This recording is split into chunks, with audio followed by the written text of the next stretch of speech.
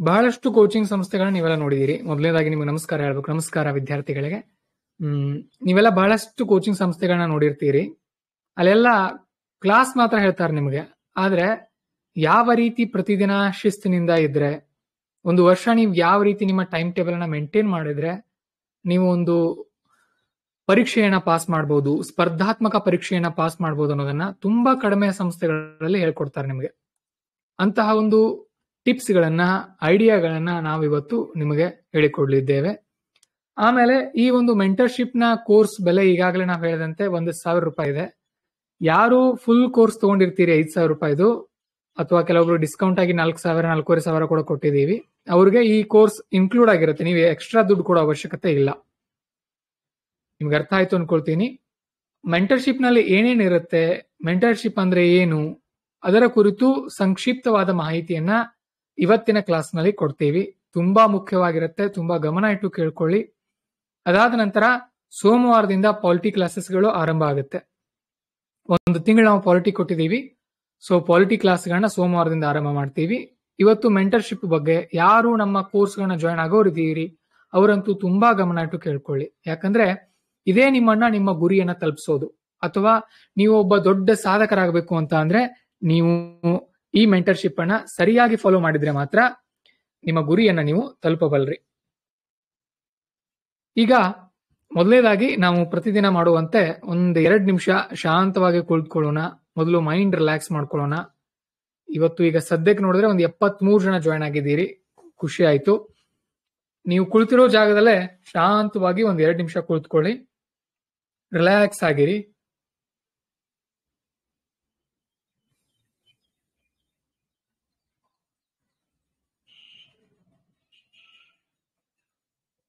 ಬೆಳಗ್ಗೆಯಿಂದ ಬಹಳಷ್ಟು ಕೆಲಸ ಮಾಡಿರ್ತೀರಿ, ಮೊಬೈಲ್ ಯೂಸ್ ಮಾಡಿರ್ತೀರಿ, ಓದಿರ್ತೀರಿ, ಅಥವಾ ಮತ್ತೇನೇನೋ ಆಗಿರುತ್ತೆ.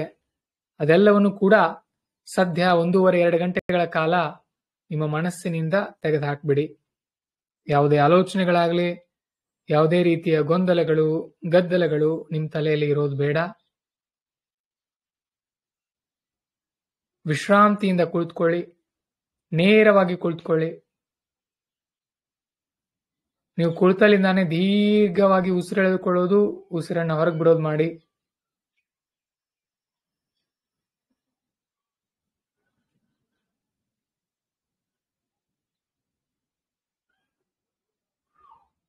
ಇವತ್ತು ಹೇಳಿಕೊಡುವಂತಹ ಟಿಪ್ಸ್ಗಳು ಬಹಳ ಬಹಳ ಬಹಳ ಹೆಲ್ಪ್ ಆಗುತ್ತೆ.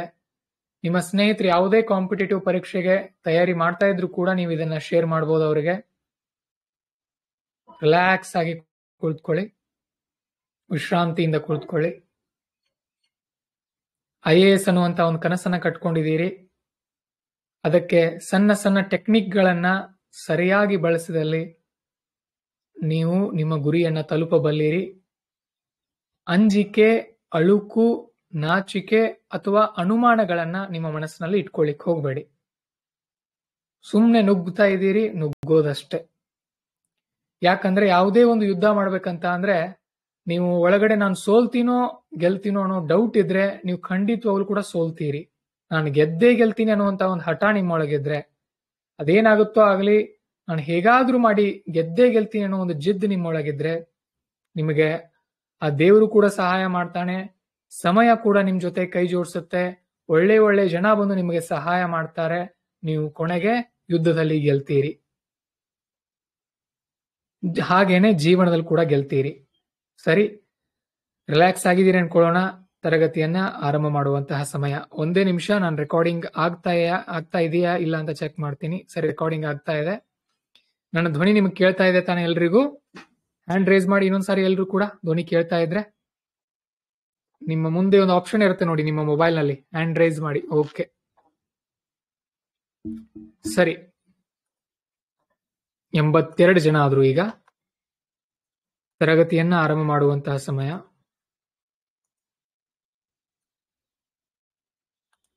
Kannada IAS academy. ನಾನು ಹೇಳಿದ್ದೀನಿ ನಿಮಗೆ, ನೀವು ಏನೇ ಬರೆದ್ರು ಕೂಡ ಇನ್ ಮುಂದೆ A4 ಶೀಟ್ ನಲ್ಲಿ ಬರೀಬೇಕು.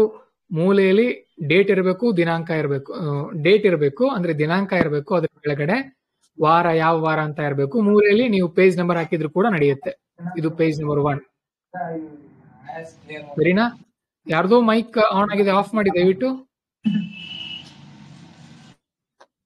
ಓಕೆ,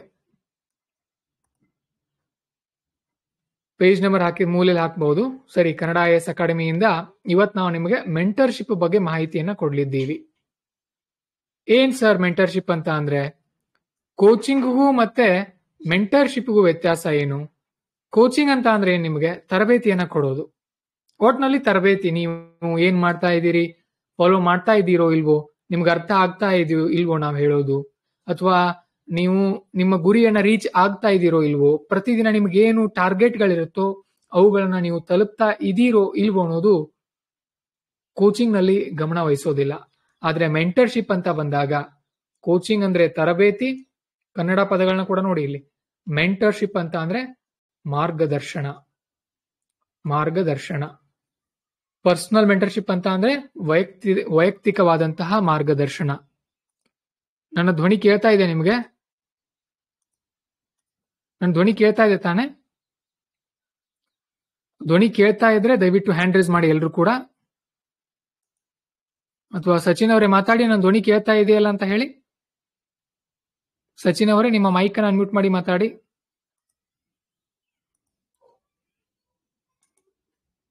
ಕರ್ಮಯೋಗಿ ಅವರೇ ಮಾತಾಡಿ, ನಿಮ್ಮ ಮೈಕ್ ಅನ್ನು ಅನ್ಮ್ಯೂಟ್ ಮಾಡಿ.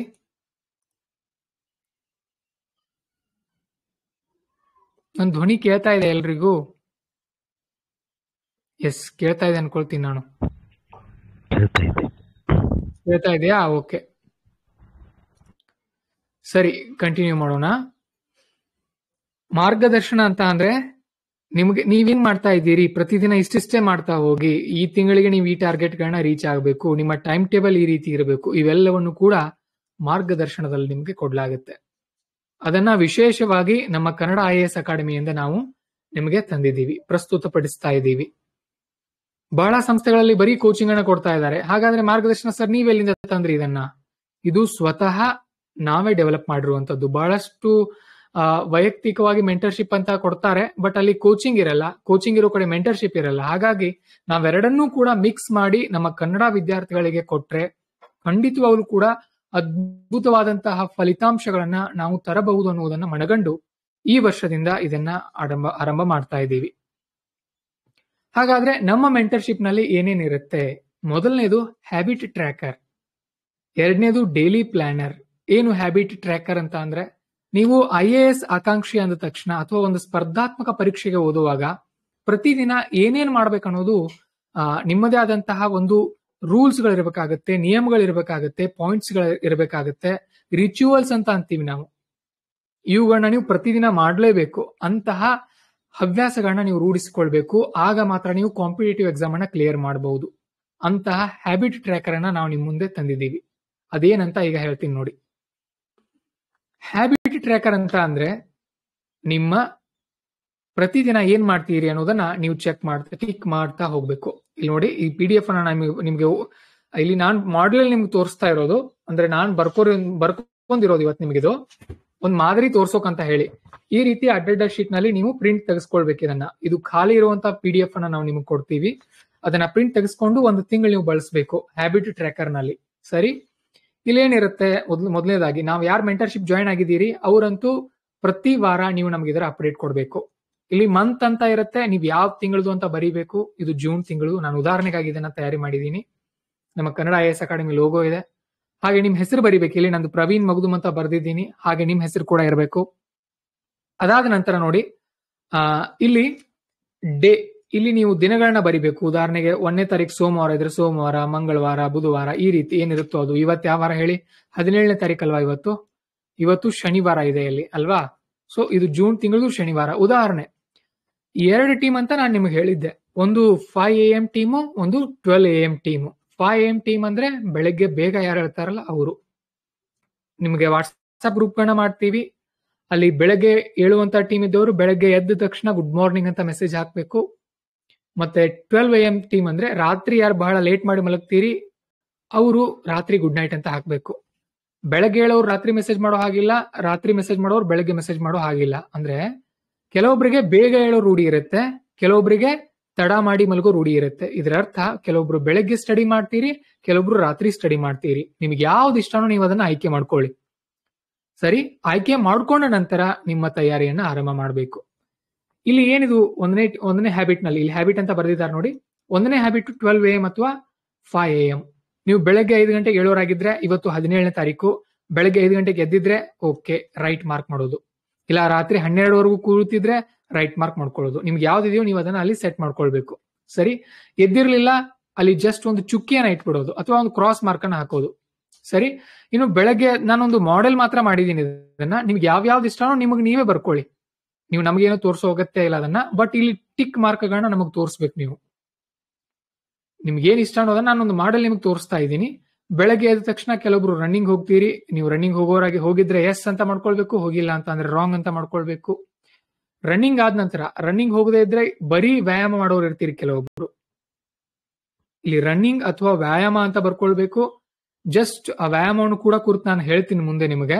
ಸೊ ವ್ಯಾಯಾಮ ಮಾಡಿದ್ರೆ ರೈಟ್ ಮಾರ್ಕ್, ಮಾಡ್ಲಿಲ್ಲ ಅಂತ ಅಂದ್ರೆ ಅವತ್ತು ರಾಂಗ್ ಮಾರ್ಕ್. ಯಾವಾಗ ಹಾಕ್ಬೇಕು ಇದನ್ನೆಲ್ಲ? ರಾತ್ರಿ ಮಲಗೋಕ್ಕಿಂತ ಮುಂಚೆ ಹಾಕಿದ್ರು ಕೂಡ ನಡೆಯುತ್ತೆ. ಇನ್ನು ವ್ಯಾಯಾಮ ಮತ್ತು ಇಲ್ಲಿ ನೆಕ್ಸ್ಟ್ ಲೈನ್ ಅಲ್ಲಿ ನಾನು ಪ್ರಾಣಾಯಾಮ ಮತ್ತು ಧ್ಯಾನಗಳನ್ನ ಪ್ರತ್ಯೇಕವಾಗಿ ಹಾಕಿದ್ದೀನಿ. ಇದು ತುಂಬಾ ಇಂಪಾರ್ಟೆಂಟ್. ನಾವು ವ್ಯಾಯಾಮದ ಜೊತೆ ಪ್ರಾಣಾಯಾಮ ಪ್ಲಸ್ ಧ್ಯಾನ ಮಿಕ್ಸ್ ಮಾಡ್ಕೊಂಡ್ ಬಿಟ್ರೆ ಒಂದೊಂದ್ ಬಾರಿ ವ್ಯಾಯಾಮ ಮಾಡಿ ಪ್ರಾಣಾಯಾಮ ಮತ್ತು ಧ್ಯಾನಗಳನ್ನ ಮರೆತು ಬಿಡ್ತೀವಿ. ಹಾಗಾಗಬಾರ್ದು. ಅದಕ್ಕಾಗಿ ಪ್ರಾಣಾಯಾಮ ಮತ್ತು ಧ್ಯಾನಕ್ಕೆ ನೀವು ಪ್ರತ್ಯೇಕವಾದಂತಹ ಟೈಮ್ ಅನ್ನ ಇಡಬೇಕಾಗುತ್ತೆ. ಬೆಳಗ್ಗೆನೆ ಆಗ್ಲಿ ಅಥವಾ ಸಂಜೆನೆ ಆಗ್ಲಿ, ನಿಮ್ಗೆ ಯಾವಾಗ ಅನುಕೂಲ ಆಗುತ್ತೋ ಆ ಟೈಮ್ ನಲ್ಲಿ ಟೈಮ್ ಸೆಟ್ ಮಾಡ್ಕೊಂಡು ಇದನ್ನ ಕಡ್ಡಾಯವಾಗಿ ಮಾಡಿ, ಪ್ರಾಣಾಯಾಮ ಮತ್ತು ಧ್ಯಾನ. ವ್ಯಾಯಾಮ ಅಂತ ಬಂದಾಗ ನಾನು ಮುಂದೆ ನಿಮ್ಗೆ ಹೇಳ್ತೀನಿ. ಇನ್ನು ಬೆಳಗ್ಗೆ ಎದ್ದ ತಕ್ಷಣ ನೀವೆಲ್ಲರೂ ಕೂಡ ಒಂದು ಗ್ಲಾಸ್ ನೀರ್ ಕುಡಿಬೇಕು. ಸರಿನಾ? ಅದು ತುಂಬಾ ಇಂಪಾರ್ಟೆಂಟ್. ಅದಕ್ಕೆ ನೀವು ಪ್ರತಿದಿನ ನೀರ್ ಕುಡಿಲಿ ಅಂತಾನೆ ನಾನು ಇದನ್ನ ಹಾಕಿದ್ದೀನಿ ಇಲ್ಲಿ. ನೀವು ಪ್ರತಿದಿನ ಬೆಳಗ್ಗೆ ಎದ್ದ ತಕ್ಷಣ ನೀರು ಕುಡಿಯೋದ್ರಿಂದ ಒಂದು ಗ್ಲಾಸು ಹಲ್ಲು ಉಜ್ಜದೇನೆ ಕುಡಿಬೇಕು. ಅದರಿಂದ ನಿಮ್ಮ ಇಡೀ ಬಾಡಿ ಎಲ್ಲ ಸ್ವಚ್ಛ ಆಗುತ್ತೆ. ಹಾಗೇನೆ ನಿಮ್ಗೆ ಏನಾದ್ರೂ ಪಿತ್ತ ದೋಷಗಳು, ಕಫ ದೋಷಗಳು, ಆಮೇಲೆ ಬಾಡಿ ನಿಮ್ಗೆ ಟಯರ್ಡ್ ಆಗೋದು ಅಥವಾ ಮುಖದ ಮೇಲೆ ಜಾಸ್ತಿ ಮೊಡವೆಗಳು ಹೇಳೋದು, ಸುಸ್ತಾಗೋದು, ನೆನಪಿನ ಶಕ್ತಿ ಕಮ್ಮಿ ಆಗೋದು, ಇದೆಲ್ಲ ಇರುತ್ತಲ್ಲ, ಇದೆಲ್ಲ ಕಮ್ಮಿ ಆಗ್ತಾ ಹೋಗುತ್ತೆ. ಆಮೇಲೆ ನಿಮಗೆ ಮೋಷನ್ ಕ್ಲಿಯರ್ ಆಗ್ತಾ ಇರಲಿಲ್ಲ ಅಂತ ಅಂದ್ರೆ ಅದು ಕೂಡ ಚೆನ್ನಾಗಿ ಆಗೋಕೆ ಆರಂಭ ಮಾಡುತ್ತೆ. ಸೊ ಆದ್ದರಿಂದ ಪ್ರತಿದಿನ ಬೆಳಗ್ಗೆ ಎದ್ದ ತಕ್ಷಣ ಒಂದು ಗ್ಲಾಸ್ ನೀರು ಕುಡಿಬೇಕು. ಕೋಲ್ಡು ತುಂಬಾ ಇರಬಾರ್ದು, ಅತಿಯಾಗಿ ಬಿಸಿನೂ ಇರಬಾರ್ದು. ನಾರ್ಮಲ್ ನೀರನ್ನ ಕುಡಿಯಿರಿ ಸಾಕು. ಸರಿ, ಅದಾದ ನಂತರ ಕಾಳು ಅಂತ ಬರ್ದಿದ್ದೀನಿ. ನೀವು ಯಾರ್ಯಾರು ಮನೇಲಿ ಇದ್ದೀರಿ ನೀವೆಲ್ಲರೂ ಕೂಡ ಶೇಂಗಾ ಕಾಳು, ಕಡಲೆ ಬೀಜ ಅಂತಿರಲ್ಲ, ಅದನ್ನ ರಾತ್ರಿ ನೆನೆ ಹಾಕಬೇಕು. ಆಮೇಲೆ ಬಾದಾಮಿ. ಸರ್, ಇದೆಲ್ಲಿಂದ ತರೋದು ಅಂತ ಅಂದ್ರೆ ನೋಡಿ, ನಿಮ್ಗೆ ಯಾವ್ದಾಗುತ್ತೆ ಎರಡರಲ್ಲಿ ಒಂದು, ಶೇಂಗಾ ಆದ್ರೂ ತಿನ್ನಿ, ಬಾದಾಮಿ ಆದ್ರೂ ತಿನ್ನಿ. ಹೆಸರು ಕಾಳು ಸಿಗುತ್ತೆ, ಹೆಸರು ಕಾಳು ಸ್ವಲ್ಪ, ಆಮೇಲೆ ಕಡಲೆ ಕಾಳು ಸಿಗುತ್ತೆ, ಕಡಲೆ ಕಾಳು, ಇವನ್ನೆಲ್ಲವನ್ನು ಕೂಡ ಎಲ್ಲಾ ಸೇರಿಸಿ ಎಷ್ಟಾಗ್ಬೇಕು ಹೇಳಿ, ಒಂದಿಷ್ಟೇ ರಾತ್ರಿ ನೆನೆ ಹಾಕೋದು, ಬೆಳಗ್ಗೆ ಅದು ನೀರು ತೆಗಿಯೋದು, ತೊಳೆಯೋದು, ತಿನ್ನೋದು, ಎಲ್ಲ ಸೇರಿಸಿ ಒಂದಿಷ್ಟು ಒಂದು 10 ಶೇಂಗಾ ಕಾಳು, ಒಂದು 20 ಹೆಸರು ಕಾಳು, ಒಂದು 15 ಕಡಲೆ ಕಾಳು, ಎಲ್ಲಾ ಸೇರಿಸಿ ಒಂದು 40 ಕಾಳು ಅಷ್ಟು ತಿನ್ಬೇಕು. ಅದನ್ನ ತಿನ್ನೋದ್ರಿಂದ ನಿಮ್ಮ ಬಾಡಿ ಸ್ಟೆಮಿನಾ ಜಾಸ್ತಿ ಆಗ್ತಾ ಹೋಗುತ್ತೆ, ಫುಲ್ ಎನರ್ಜೆಟಿಕ್ ಆಗ್ತೀರಿ, ಕುದುರೆ ಹಾಗೆ. ಇದನ್ನ ಫಾಲೋ ಮಾಡ್ಬೇಕು. ನಾನು ನಿಮ್ಗೆ ಮಾಡೆಲ್ ಬೇಕಾದ್ರೆ ತೋರಿಸ್ತೀನಿ. ನಾನು ಕೂಡ ನಿಮ್ ಜೊತೆನೆ ಆರಂಭ ಮಾಡ್ತಾ ಇದ್ದೀನಿ ಇದನ್ನ. ಸೊ ಎಷ್ಟು ತಿನ್ಬೇಕು ಅನ್ನೋದನ್ನ ಹೇಳ್ತೀನಿ. ಅತಿಯಾಗೂ ತಿನ್ಬಾರ್ದು, ತುಂಬಾ ಕಡಿಮೆನೂ ತಿನ್ಬಾರ್ದು. ಫಸ್ಟ್ ದಿನ ಇಷ್ಟೊಂದು ತಿಂದ್ರೆ ನಿಮ್ಗೆ ಆಗಲ್ಲ, ಬಿಟ್ಬಿಡ್ತೀರಿ ನೀವು ತಿನ್ನೋದನ್ನ. ಸೊ ಸ್ವಲ್ಪದರಿಂದ ರೂಢಿ ಆರಂಭ ಮಾಡ್ಬೇಕು. ಅದಾದ ನಂತರ ಚ್ಯವನ್ಪ್ರಾಶ್ ತಿನ್ಬೇಕು. ಖಾಲಿ ಹೊಟ್ಟೆಯಿಂದ ಚ್ಯವನ್ಪ್ರಾಶ್ ಅಂತ ಸಿಗುತ್ತೆ ಅಂಗಡಿನಲ್ಲಿ. ಡಾಬರ್ ಇರುತ್ತೆ, ಪತಂಜಲಿ ಇರುತ್ತೆ. ನಿಮ್ಗೆ ಯಾವ್ದು ಟೇಸ್ಟ್ ಇಷ್ಟ ಆಗುತ್ತೋ ಅದನ್ನ ಆರಂಭ ಮಾಡಿ. ಮೊದಲು ಡಾಬರ್ ತಗೊಳ್ಳಿ, ಡಾಬರ್ ನಿಮ್ಗೆ ಇಷ್ಟ ಆಗುತ್ತೆ. ಅದಾದ ನಂತರ ಬೇಕಾದ್ರೆ ಪತಂಜಲಿ ಟ್ರೈ ಮಾಡಿ. ಒಂದು ಅರ್ಧ ಕೆಜಿಗೆ ಒಂದು 100 ರೂಪಾಯಿವರೆಗೂ ಇರುತ್ತೆ. ಒಂದು ತಿಂಗಳು ಬರುತ್ತೆ. ನಿಮ್ಮ ನೆನಪಿನ ಶಕ್ತಿಯನ್ನ ಜಾಸ್ತಿ ಮಾಡುತ್ತೆ, ನಿಮ್ಮ ರೋಗ ನಿರೋಧಕ ಶಕ್ತಿಯನ್ನ ಕೂಡ ಜಾಸ್ತಿ ಮಾಡುತ್ತೆ. ದಯವಿಟ್ಟು ಚ್ಯವನ್ಪ್ರಾಶನ್ನ ನಾಳೆಯಿಂದ ತಿನ್ನೋಕೆ ಆರಂಭ ಮಾಡಿ. ಅಷ್ಟೇ, ಒಂದು ಅರ್ಧ ಚಮಚ ತಿನ್ನೋದು, ತಿಂದ ನಂತರ ಮೇಲೆ ಒಂದ್ ಸ್ವಲ್ಪ ನೀರು ಕುಡಿಯೋದು ಅಷ್ಟೇ. ಅದನ್ನ ಹಾಲಲ್ಲಿ ಮಿಕ್ಸ್ ಮಾಡಬೇಡಿ, ಹಾಗೆ ತಿನ್ನಿ ಚ್ಯವನ್ಪ್ರಾಶು. ಅದಾದ ನಂತರ ಸ್ವಲ್ಪ ನೀರು ಕುಡೀರಿ. ಸರ್, ಇಷ್ಟೆಲ್ಲ ಹೇಗ್ ಮಾಡೋದು ಸರ್? ನೆನಪೇ ಉಳಿಬೇಕು, ಅದಕ್ಕೆ ನೀವು ಈ ಶೀಟ್ ಅನ್ನ ಮೇಂಟೈನ್ ಮಾಡ್ತಾ ಇರೋದು. IAS ಆಗ್ಬೇಕಂದ್ರೆ ನೀವು ಯಾರ ಜೊತೆ ಕಾಂಪಿಟೇಷನ್ ಮಾಡ್ತಾ ಇದೀರಿ ಹೇಳಿ? ಟಾಪರ್ಗಳ ಜೊತೆ. English medium IIT NEET exam ಬರೆದಿರುವಂತಹ ಡಾಕ್ಟರ್ಗಳ ಜೊತೆ, ಇಂಜಿನಿಯರ್ ಜೊತೆ ಕಾಂಪಿಟೇಷನ್ ಮಾಡ್ತಾ ಇದ್ದೀರಿ. ಸೊ ಅವ್ರ ಲೆವೆಲ್ಗೆ ಬೆಳಿಬೇಕು ಅಂತ ಅಂದ್ರೆ ನಾವು ಕೆಲವೊಂದು ಟ್ರಿಕ್ಸ್ ಗಳನ್ನ ಯೂಸ್ ಮಾಡಬಹುದು. ಇದನ್ನೆಲ್ಲ ನಾನು ಲಾಸ್ಟ್ ಇಯರ್ ಮಾಡಿದ್ದೆ, 2022 ಪ್ರಿಲಿಮ್ಸ್ ಬರೆಯೋಕ್ಕಿಂತ ಮುಂಚೆ. ನನಗೆ ಬಹಳಷ್ಟು ಹೆಲ್ಪ್ ಆಗಿತ್ತು. ಸೊ ಇದನ್ನು ಕೂಡ ನೀವು ಮಾಡಬೇಕು. ನಾನು ಬಹಳ ಖರ್ಚಾಗಲ್ಲ ನಿಮ್ದು ಇಲ್ಲಿ. ಬಹಳ ಅಂದ್ರೆ ಇಡೀ ತಿಂಗಳೆಲ್ಲ ಸೇರಿಸಿ ಒಂದು 300 ರೂಪಾಯಿ 300 ರೂಪಾಯಿ ಖರ್ಚಾಗಬಹುದು ಅಷ್ಟೇ. ಅಂದ್ರೆ ಪ್ರತಿದಿನ 10 ರೂಪಾಯಿ. ಒಬ್ಬ ಗುಟ್ಕಾ ತಿನ್ನುವಂತಹ ವ್ಯಕ್ತಿ ಪ್ರತಿದಿನ 20 ರಿಂದ 25 ರೂಪಾಯಿ ಖರ್ಚು ಮಾಡ್ತಾನೆ. ಸಿಗರೇಟ್ ಸೇದೋರು ಪ್ರತಿದಿನ 30 ರಿಂದ 40 ರೂಪಾಯಿ ಖರ್ಚು ಮಾಡ್ತಾರೆ. ಡ್ರಿಂಕ್ಸ್ ಮಾಡೋರು ಪ್ರತಿದಿನ 50ರಿಂದ 60 ರೂಪಾಯಿ ಖರ್ಚು ಮಾಡ್ತಾರೆ. ನೀವು IAS ಮಾಡ್ತಾ ಇದ್ದೀರಿ, ಪ್ರತಿದಿನ ಒಂದು 10ರಿಂದ 15 ರೂಪಾಯಿ ಖರ್ಚು ಮಾಡೋಕ್ಕಾಗಲ್ವಾ? ನೀವೇ ಆಲೋಚನೆ ಮಾಡಿ. ದಯವಿಟ್ಟು ದುಡ್ಡು ಕೂಡ್ಸ್ಕೊಳ್ಳಿ, ಈ ರೀತಿ ಒಳ್ಳೆಯದಕ್ಕೆ ಬಳಸಿ. ಸರಿ, ಚವನಪ್ರಾಶನ ತಿನ್ಬೇಕು. ಅದಾದ ನಂತರ ನೀವು ಸ್ನಾನಗೀನ ಮಾಡ್ಕೊಂಡು ಸ್ವಲ್ಪ ನಿಮ್ಗೆ ದೇವರಲ್ಲಿ ನಂಬಿಕೆ ಇದ್ರೆ ಏನ್ ಮಾಡ್ಬೇಕು, ದೇವ್ರು ನಿಮ್ಮ ಮನೆಯಲ್ಲಿ ಜಗಲಿ ಇದ್ರೆ ದೇವ್ರ ಮುಂದೆ ನಿಂತ್ಕೊಂಡು ಪ್ರಾರ್ಥನೆ ಮಾಡ್ಬೇಕು. ಇಲ್ಲ ದೇವರಲ್ಲಿ ನಂಬಿಕೆ ಇಲ್ಲ ಸರ್, ನನಗೆ ನನ್ನ ಮೇಲೆ ವಿಶ್ವಾಸ ಇದೆ ಅಂದ್ರೆ ಎಲ್ಲೋ ಒಂದ್ ಕಡೆ ಕುಳಿತುಕೊಂಡು ನಿಮ್ಮ ಬಗ್ಗೆ ನೀವೇ ನಿಮಗೇನ್ ಬೇಕೋ ಅದನ್ನ ಆತ್ಮವಿಶ್ವಾಸದಿಂದ ಹೇಳ್ಕೊಳ್ಬೇಕು. ಇದು ತುಂಬಾ ಮುಖ್ಯವಾದದ್ದು. ಸ್ನಾನ ಆದ ತಕ್ಷಣ ಕನ್ನಡಿ ಮುಂದೆ ನಿಂತ್ಕೊಂಡು ಮಾತಾಡಿ ನಿಮಗೆ ಮುಂದೆ ನೀವೇ. ಅಥವಾ ನಿಮಗೆ ದೇವರಲ್ಲಿ ತುಂಬಾ ಭಕ್ತಿ ಇದೆ ಅಂದ್ರೆ ದೇವ್ರ ಮುಂದೆ ನಿಂತ್ಕೊಂಡು ಒಂದು ಸಣ್ಣ ಪ್ರಾರ್ಥನೆ ಮಾಡಿ ಕೈ ಮುಗಿಕೊಂಡು ಕೇಳ್ಕೊಳ್ಳಿ, ನಿಮ್ಗೇನ್ ಬೇಕಿದೆ ಅದನ್ನ. ಪ್ರೇಯರ್ ಮಾಡ್ಲೇಬೇಕು ಕಡ್ಡಾಯವಾಗಿ. ಎರಡೇ, ಒಬ್ಬ ದೇವರಲ್ಲಿ ನಂಬಿಕೆ ಇರುತ್ತೆ, ದೇವರಲ್ಲಿ ನಂಬಿಕೆ ಇರಲ್ಲ. ನಿಮ್ಗೆ ಯಾವುದು ಇಷ್ಟನೋ ನೀವು ಅದನ್ನ ಫಾಲೋ ಮಾಡಿ. ನಾನು ಇದನ್ನೇ ಮಾಡಿ ಅಂತ ನಿಮ್ಗೆ ಹೇಳಲ್ಲ. ಸರಿ, ಅದಾಯ್ತು.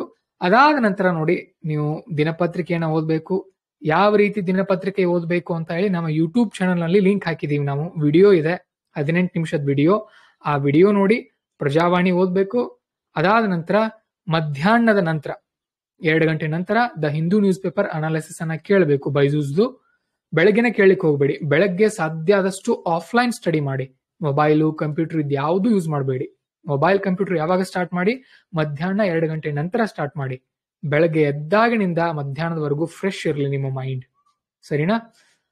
ಹೋಗ್ಲಿ. ಅದಾದ ನಂತರ ಟು ಡೂ ಲಿಸ್ಟ್. ಪ್ರಜಾವಾಣಿ ಓದ್ತೀರಿ, ಊಟ ಮಾಡೋರು ಊಟ ಮಾಡ್ತೀರಿ, ಟಿಫಿನ್ ಮಾಡೋರು ಟಿಫಿನ್ ಮಾಡ್ತೀರಿ, ಸ್ವಲ್ಪ ಒಂದು 5 ನಿಮಿಷ 10 ನಿಮಿಷ ರೆಸ್ಟ್ ಮಾಡಿ ನಿಮ್ಮ ಸ್ಟಡಿ ಸ್ಟಾರ್ಟ್ ಮಾಡಬೇಕು. ಸ್ಟಡಿ ಬರ್ತೀರಿ, ಸ್ಟಡಿ ಟೇಬಲ್ ಮೇಲೆ ಕುಳಿತುಕೊಳ್ತೀರಿ, ಟು ಡೂ ಲಿಸ್ಟ್ ಅಂತ ಬರುತ್ತೆ. ಅಂದ್ರೆ ಇವತ್ ಏನೇನ್ ಮಾಡ್ಬೇಕು ಅದನ್ನ ಪ್ಲಾನ್ ಮಾಡ್ಬೇಕು ಅಲ್ವಾ? ಸೊ ಈಗ ನಾವು ಟು ಡೂ ಲಿಸ್ಟ್ಗೆ ಹೋಗೋಣ. ನೆಕ್ಸ್ಟ್ ಬಂತು ನೋಡಿ, ಇಲ್ಲಿ ಟು ಡೂ ಲಿಸ್ಟ್. ಇದು 2 ದಿನದ ಟು ಡೂ ಲಿಸ್ಟ್ ಇದೆ. ನಾನು ನಿಮಗೆ PDF ಕೊಟ್ಟಿರ್ತೀನಿ, ಪ್ರಿಂಟ್ ಮಾಡಿಸ್ಕೊಳ್ಬೇಕು ನೀವು ಇದನ್ನ. ಏನ್ ಸರ್ ಟು ಡೂ ಲಿಸ್ಟ್ ಅಂತ ಅಂದ್ರೆ ನೋಡಿ, ಇಲ್ಲೂ ಕೂಡ ಕನ್ನಡ IAS ಅಕಾಡೆಮಿ ಲೋಗೋ ಇದೆ.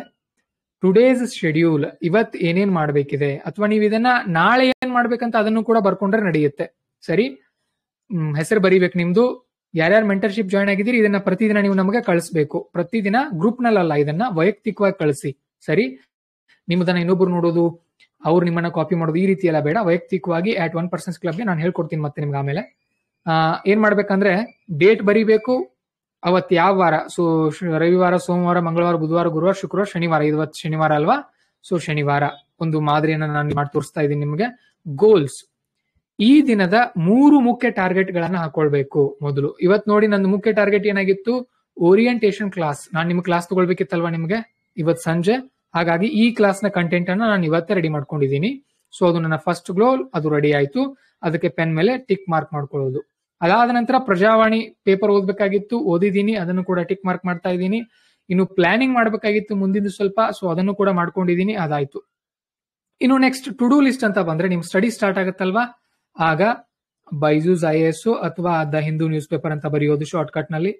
ಪಾಲಿಟಿ ಅಂತ ಇರುತ್ತೆ, ಪಾಲಿಟಿ ಕ್ಲಾಸ್. ಆಮೇಲೆ ಪಾಲಿಟಿ ನೋಟ್ಸ್ ಅಂತ ಬರ್ಕೊಳ್ಳೋದು, ಸೋಮವಾರದಿಂದ ಸ್ಟಾರ್ಟ್ ಆಗುತ್ತೆ. ಆಮೇಲೆ ಪಾಲಿಟಿ ಕ್ಲಾಸ್ ಆಯ್ತು, ಪಾಲಿಟಿ ನೋಟ್ಸ್ ಆಯ್ತು. ಪ್ಲಸ್ ನೋಟ್ಸ್ ಅಂದ್ರೆ ರಿವಿಷನ್ ಮಾಡ್ತಾನೆ ಮಾಡ್ತೀರಿ. ಹಾಗೇನೆ ಮತ್ತೇನು ಉಳಿತು ನಿಮ್ದು? ಎಥಿಕ್ಸ್ ಕೂಡ ಹೇಳ್ತೀವಿ ನಾವು. ಎಥಿಕ್ಸ್ ಕ್ಲಾಸ್ ಆಯ್ತು. ಅದಾದ ನಂತರ ನೀವು ಆಪ್ಷನಲ್ ಸ್ಟಡಿ ಮಾಡ್ತಾ ಇರ್ತೀರಿ, ಆಪ್ಷನಲ್ ಆಯ್ತು.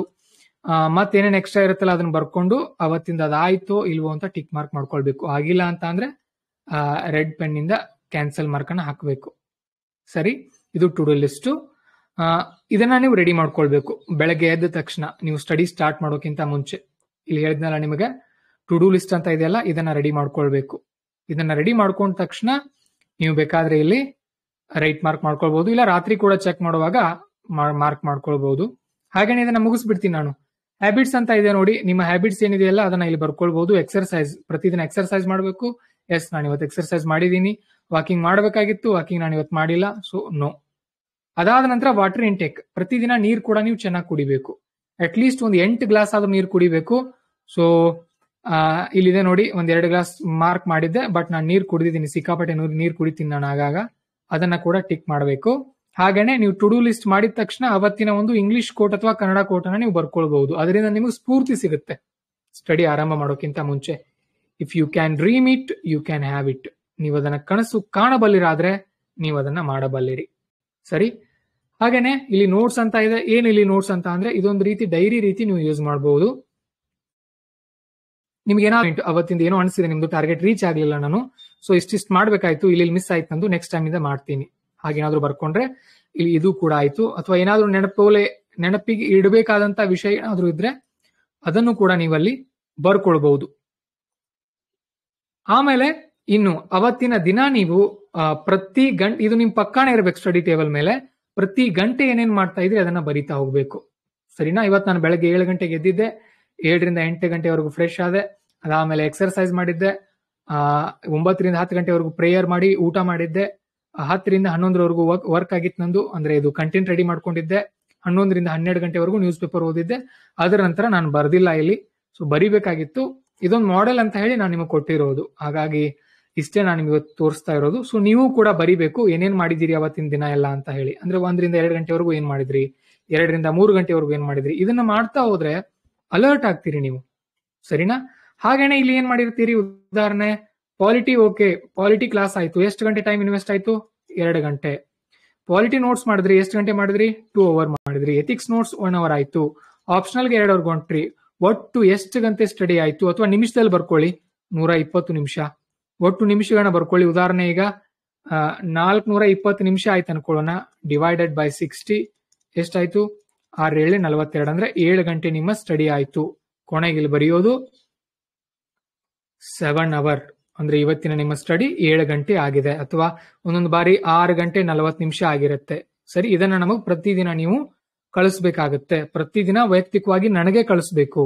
ನಾನು ಯಾವಾಗ ಬೇಕಾದ್ರೂ ಚೆಕ್ ಮಾಡ್ಬೋದು ನಿಮ್ದು, ನೀವು ಪ್ರತಿದಿನ ಕಳಿಸ್ತಾನೆ ಇರಬೇಕು. ಒಂದೇ ಒಂದು ದಿನ ಮಿಸ್ ಆಗಿದ್ರು ಕೂಡ ನಾನು ನಿಮಗೆ ವಾರ್ನಿಂಗ್ ಕೊಡ್ತೀನಿ. ಅಕಸ್ಮಾತ್ ಮಾಡೋಕ್ ಆಗ್ಲಿಲ್ಲಪ್ಪ, ಏನೋ ಒಂದು ಫಂಕ್ಷನ್ ಇತ್ತು ನಿಮ್ ಮನೇಲಿ, ಅಥವಾ ನಿಮ್ಮ ಹುಷಾರಿರ್ಲಿಲ್ಲ, ಏನೋ ಒಂದು ಪ್ರಾಬ್ಲಮ್ ಆಯ್ತು, ಒಂದ್ 2-3 ದಿನ, ಒಂದೊಂದು ವಾರ ಗಂಟ್ಲೆ ಆಗ್ಲಿಲ್ಲ, ಡೇಟ್ ಹಾಕೋದು, ನಾಟ್ ಅಂತ ಬರೆಯೋದು, ನನಗೆ ಹೇಳೋದು ಪರ್ಸನಲಿ, ಸರ್ ನನಗೆ ಹೀಗೆ ಪ್ರಾಬ್ಲಮ್ ಆಗಿತ್ತು, ಹಾಗಾಗಿ ನನಗೆ ಅದನ್ನ ಫಾಲೋ ಮಾಡೋಕ್ ಆಗ್ಲಿಲ್ಲ, ನಾನು ಈಗಿನಿಂದ ಮತ್ತೆ ಕಂಟಿನ್ಯೂ ಮಾಡ್ತೀನಿ. ಸರಿ, ನೀವು ಮೊದಲೇ ರಿಕ್ವೆಸ್ಟ್ ಮಾಡ್ಕೊಳ್ಬೇಕು.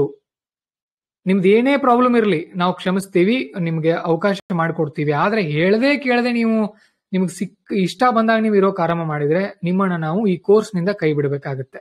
ದಯವಿಟ್ಟು ಎಚ್ಚರವಾಗಿರಿ. ಸರಿನಾ? ಇಲ್ಲಿ SSLC PUC ಇದ್ದಾಗ ಹೇಗಿದ್ರು ಸಿನ್ಸಿಯರ್ ಆಗಿ ಸ್ಟ್ರಿಕ್ಟ್ ಆಗಿ, ಅದೇ ರೀತಿ ಇಲ್ಲಿ ಕೂಡ ಇದ್ರೆ ನೀವು ಖಂಡಿತವಾಗ್ಲೂ ಕೂಡ ಅದ್ಭುತವಾದಂತ ಫಲಿತಾಂಶವನ್ನ ನೀವೇ ತರ್ತೀರಿ. ನಿಮಗೆ ಗೊತ್ತಿರಲ್ಲ ಇಷ್ಟು ಟ್ಯಾಲೆಂಟೆಡ್ ಇದೀನ ನಾನಂತ, ನಿಮಗೆ ಗೊತ್ತಿರೋದಿಲ್ಲ. ಅದ್ ಯಾವಾಗ ಆಗತ್ತೆ, ನಿಮ್ಗಂತ ಒಬ್ಬ ಮಾರ್ಗದರ್ಶಕ ಇದ್ದಾಗ. ಇಲ್ಲ ನಿಮ್ಗೆ ಹೇಗ್ ಬೇಕೋ ನೀವು ಹಾಗೆ ಇದ್ರೆ ಅಂದ್ರೆ ನಿಮ್ಮ ಗುರಿಯನ್ನ ನೀವು ತಲುಪೋಕ್ ಆಗಲ್ಲ ಅಲ್ವಾ? ನಿಮ್ದು ಏನೇ ಪ್ರಾಬ್ಲಮ್ ಇದ್ರು ಮೊದಲೇ ಹೇಳಿ ಪರ್ಮಿಷನ್ ತಗೊಳ್ಬೇಕು.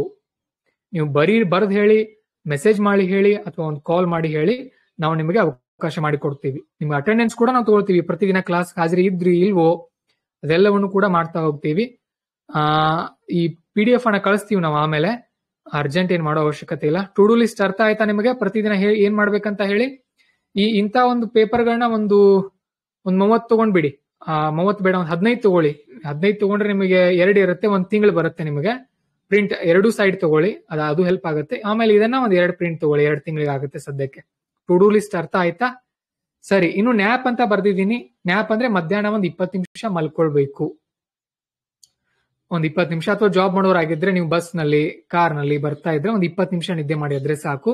ಮೊಬೈಲ್ ನಲ್ಲಿ ಅಲಾರಾಮ್ ಸೆಟ್ ಮಾಡೋದು 20 ನಿಮಿಷಕ್ಕೆ, ಸುಮ್ನೆ ಮಲ್ಕೊಂಡ್ ಬಿಡೋದು ಸೈಲೆಂಟ್ ಮೋಡ್ ಹಾಕಿ. ಆಗ ನಿಮ್ಗೆ ಏನಾಗುತ್ತೆ, ರಿಲ್ಯಾಕ್ಸ್ ಆಗ್ತೀರಿ, ಫ್ರೆಶ್ ಆಗಿ ನೀವು ಸ್ಟಡಿ ಮಾಡಬಹುದು. ನ್ಯಾಪ್ ಯಾವಾಗ ಮಾಡ್ಬೇಕು? ಊಟ ಮಾಡಿ ಒಂದು ಅರ್ಧ ಗಂಟೆ ಆಗುತ್ತಲ್ಲ, ಅದಾದ ನಂತರ ನ್ಯಾಪ್ ಮಾಡ್ಬೇಕು. ಊಟ ಮಾಡಿದ ತಕ್ಷಣ ಮಲ್ಕೊಳ್ಬಾರ್ದು, ಅದು ಸರಿಯಲ್ಲ. ಓಕೆ. ಇನ್ನು ಸಂಜೆ ವಾಕಿಂಗ್ ಮಾಡಿ. ಯಾರಿಗೆ ಬೆಳಗ್ಗೆ ಆಗುತ್ತೋ ಅವ್ರು ಬೆಳಗ್ಗೆ ವಾಕಿಂಗ್ ಮಾಡಿ, ಯಾರಿಗೆ ಸಂಜೆ ಅನುಕೂಲ ಆಗುತ್ತೋ ಅವ್ರು ಸಂಜೆ ವಾಕಿಂಗ್ ಮಾಡಿ. ಸಾಧ್ಯ ಆದಷ್ಟು ಬಿಸಿಲಿಗೆ ಮೈ ಒಡ್ಡಿ. ಪ್ರತಿದಿನ ಅಟ್ಲೀಸ್ಟ್ ಒಂದು ಅರ್ಧ ಗಂಟೆ ನಿಮ್ಮ ಬಾಡಿಗೆ ಬಿಸಿಲು ಬಡಿಬೇಕು. ಆಗ ನಿಮ್ಗೆ ಯಾವುದೇ ರೋಗ ಬರಲ್ಲ. ನಿಮ್ಮ ಬಾಡಿನಲ್ಲಿ ಹುಡುಗರಾಗಿದ್ರೆ ಟೆಸ್ಟೋಸ್ಟಿರಾನ್, ಹುಡುಗಿರಾಗಿದ್ರೆ ಈಸ್ಟ್ರೋಜನ್ ಹಾರ್ಮೋನ್ಗಳು ಜಾಸ್ತಿ ಆಗುತ್ತೆ. ಸೊ ನೀವು ಹುರುಪಿನಿಂದ ಇರ್ತೀರಿ, ನಿಮ್ಮಲ್ಲಿ ಎನರ್ಜಿ ಇರುತ್ತೆ.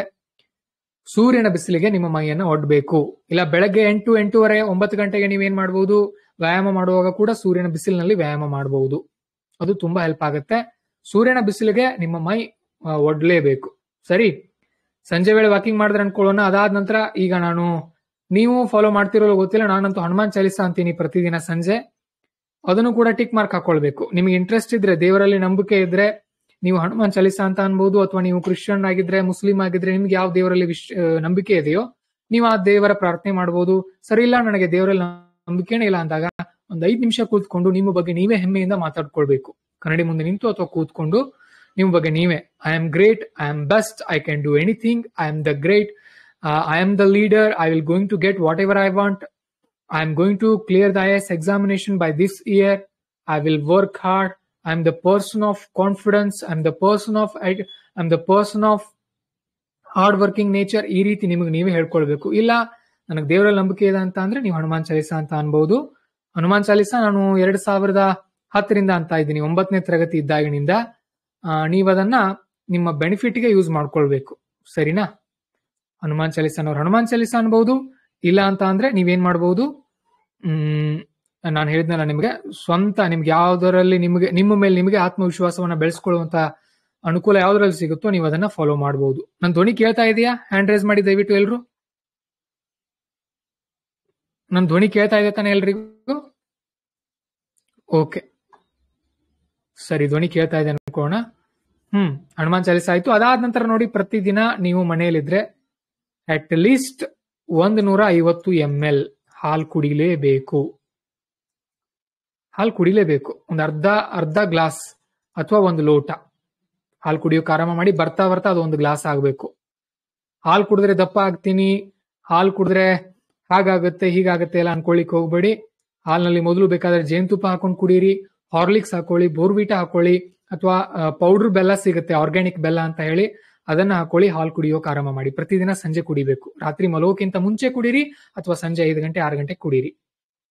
ಅದು ನಿಮಗೆ ಬಹಳಷ್ಟು ಎನರ್ಜಿ ಕೊಡುತ್ತೆ. ನೋಡಿ, ಹಾಲು ಕುಡಿಯೋದ್ರಿಂದ ಮೊದಲು ನಿಮ್ಮ ಸ್ಕಿನ್ ಚೆನ್ನಾಗಾಗುತ್ತೆ. ನೀವು ಕಪ್ಪಗಿದ್ರು ಕೂಡ ಬೆಳ್ಳಗ್ ಕಾಣ್ತೀರಿ. ಹಾಲಿನ ಬಣ್ಣ ಯಾವ್ದು ಹೇಳಿ? ಬೆಳ್ಳಗಿರುತ್ತಲ್ವಾ.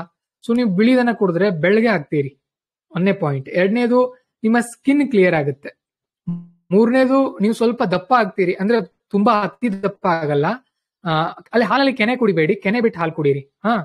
ನಿಮ್ ಬಾಡಿನಲ್ಲಿ ನಿಮಗೆ ಕ್ಯಾಲ್ಸಿಯಂ ಸಿಗುತ್ತೆ, ಹಾಗೇನೆ ನಿಮ್ಮ ಎನರ್ಜಿ ಸಿಗುತ್ತೆ. ನಿಮಗೆ ರಾತ್ರಿ ನಿದ್ದೆಗೆಟ್ರು ಕೂಡ ಏನೂ ಆಗೋದಿಲ್ಲ. ಎಕ್ಸ್ಟ್ರಾ ಎನರ್ಜಿ ನಿಮ್ ಬಾಡಿನಲ್ಲಿ ಶೇಖರಣೆ ಆಗ್ತಾ ಹೋಗುತ್ತೆ.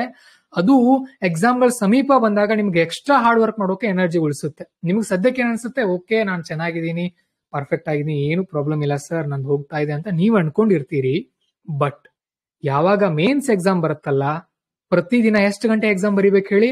6 ಗಂಟೆ ಎಕ್ಸಾಮ್ ಬರೀಬೇಕು. ಮೇನ್ಸ್ 3 ಗಂಟೆ ಬೆಳಗ್ಗೆ, 3 ಗಂಟೆ ಮಧ್ಯಾಹ್ನ. ಆಗ ಎನರ್ಜಿ ಎಲ್ಲಿಂದ ತರ್ತೀರಿ? ಅಥವಾ ನೀವು ಆನ್ಸರ್ ರೈಟಿಂಗ್ ಪ್ರಾಕ್ಟೀಸ್ ಮಾಡೋಕೆ ಆರಂಭ ಮಾಡ್ತೀರಲ್ಲ, ಆಗ್ಲೂ ಕೂಡ ಬಾಡಿನಲ್ಲಿ ಎನರ್ಜಿ ಬೇಕು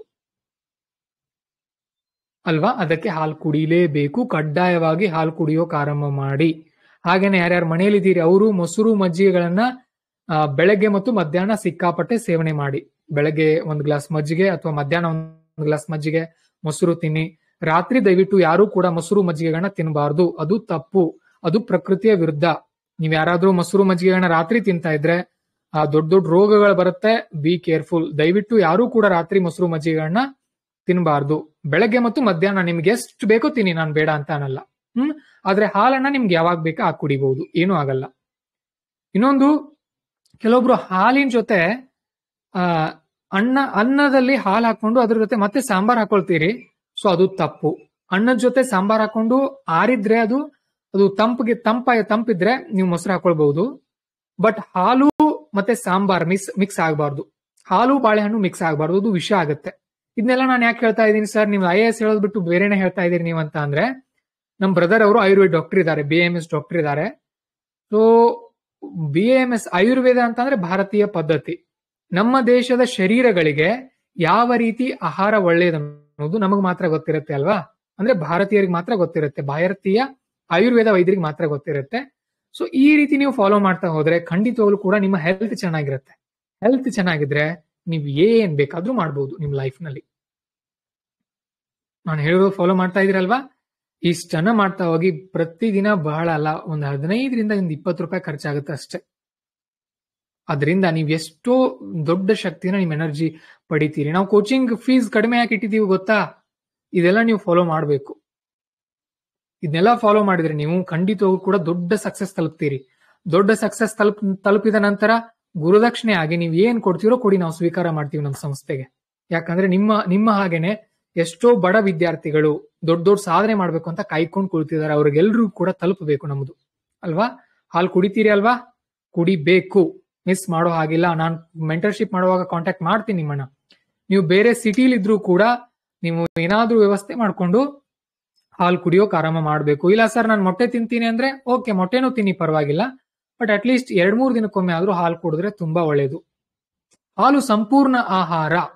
5ನೇ ತರಗತಿಯಲ್ಲಿ ಇತ್ತು ನೋಡಿ ನಮ್ಮ ಕನ್ನಡ ಪುಸ್ತಕಗಳಲ್ಲಿ, ಹಾಲಿನಲ್ಲಿ ಎಲ್ಲ ಇರುತ್ತೆ. ಸರಿನಾ? ಗಾಂಧೀಜಿಯವರು ಕೂಡ ಅದನ್ನೇ ಹೇಳ್ತಾ ಇದ್ರು, ಹಾಲಿನಲ್ಲಿ ಇರುವಂತಹ ಪೋಷಕಾಂಶಗಳನ್ನ ನಾನು ಬೇರೆ ಯಾವುದೇ ಆಹಾರದಲ್ಲೂ ನೋಡಿಲ್ಲ ಅಂತ ಮಹಾತ್ಮ ಗಾಂಧೀಜಿಯವರು ಹೇಳ್ತಾ ಇದ್ರು. ಹಾಲಾಯ್ತು. ಇನ್ನು ಮೊಬೈಲ್ 1 ಗಂಟೆಗಿಂತ ಕಡಿಮೆ ಯೂಸ್ ಮಾಡಬೇಕು. ಅದು ಕೂಡ ತುಂಬಾ ಮುಖ್ಯವಾದ್ದು.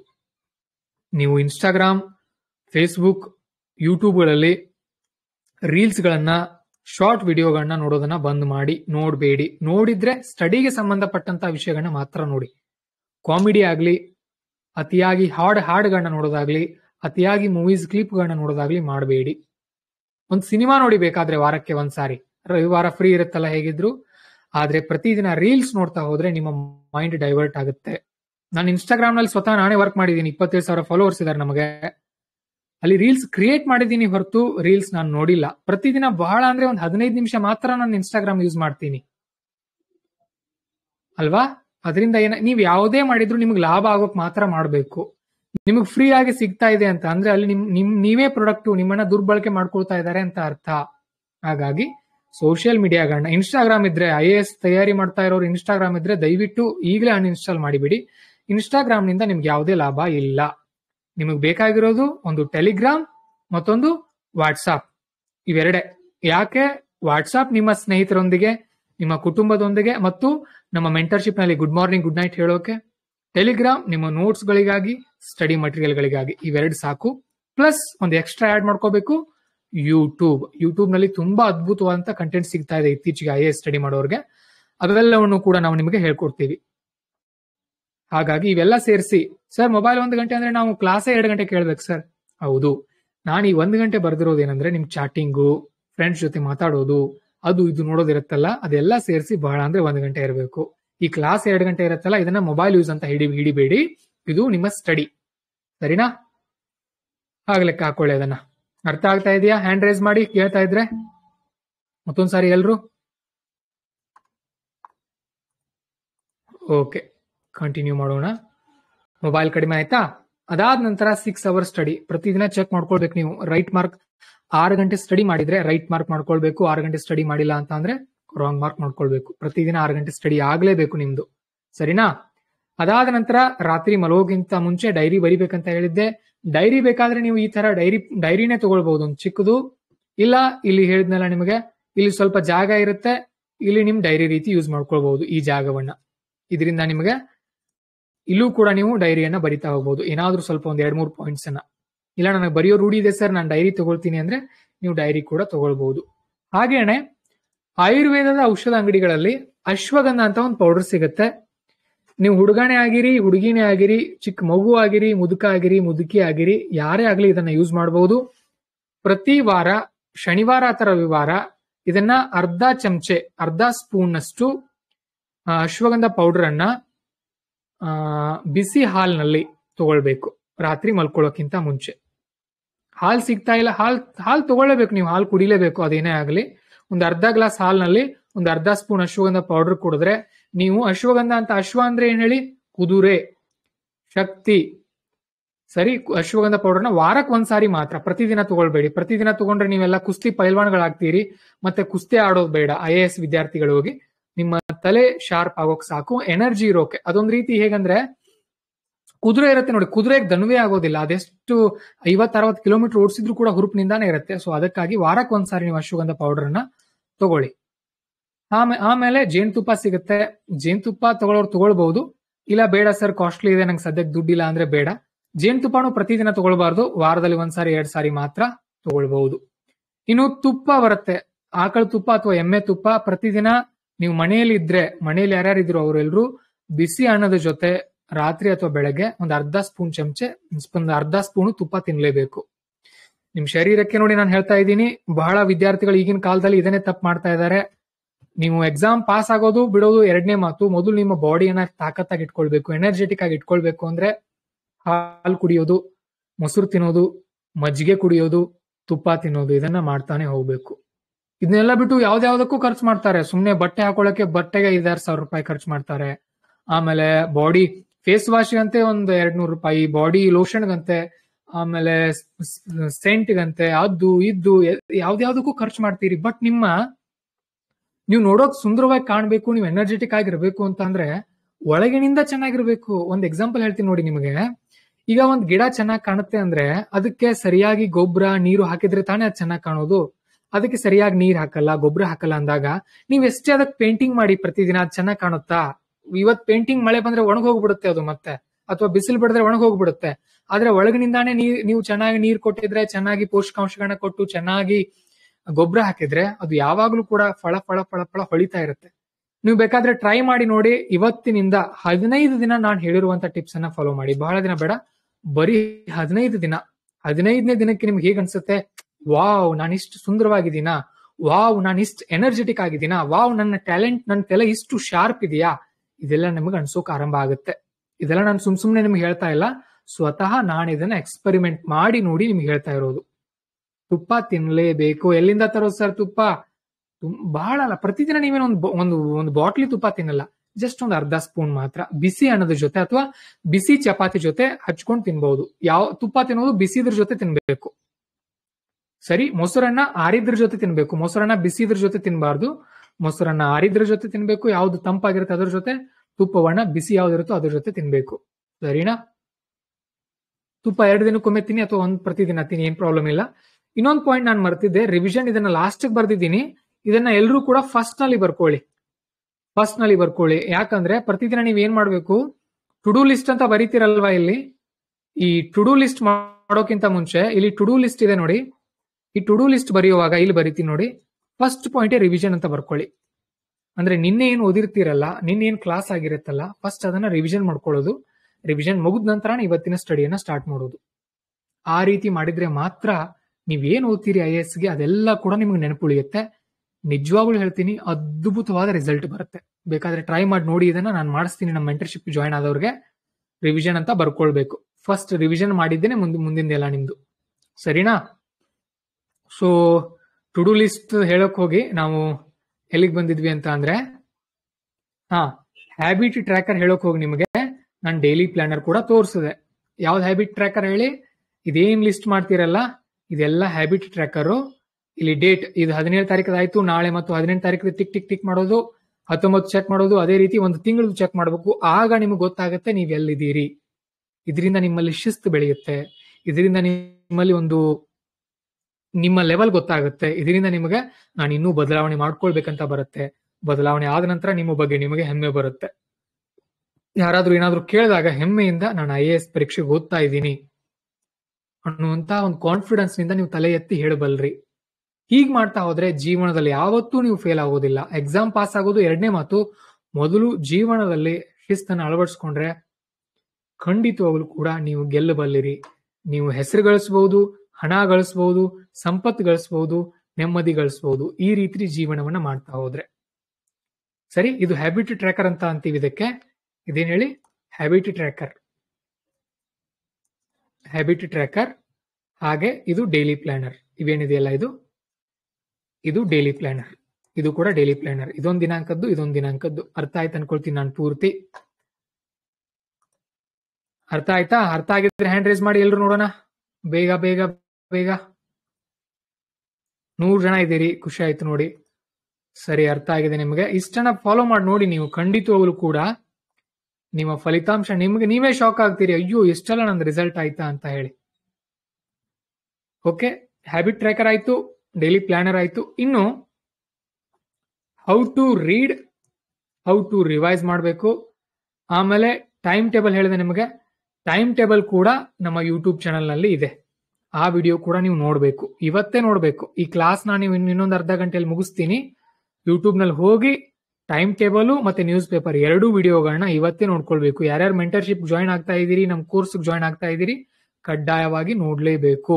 ಅಕಸ್ಮಾತ್ ನೀವೇನಾದ್ರೂ ನಮ್ಮ ಜೊತೆ ಕಾಲ್ ನಲ್ಲಿ ಮಾತಾಡುವಾಗ ನಾವು ನೋಡೋಕ್ ಹೇಳಿದ್ವಿ, ನೀವು ನೋಡಿಲ್ಲ ಅಂತ ಅಂದ್ರೆ, ಅಕಸ್ಮಾತ್ ನಿಮ್ಮಿಂದ ಸರಿಯಾದ ಉತ್ತರ ಬರ್ಲಿಲ್ಲ ಅಂತ ಅಂದ್ರೆ ಅದೇ ಕ್ಷಣ ನಮಗ್ ಕೋಪ ಬರುತ್ತೆ, ನಾವು ನಿಮ್ಮನ್ನ ಬೈಬಹುದು.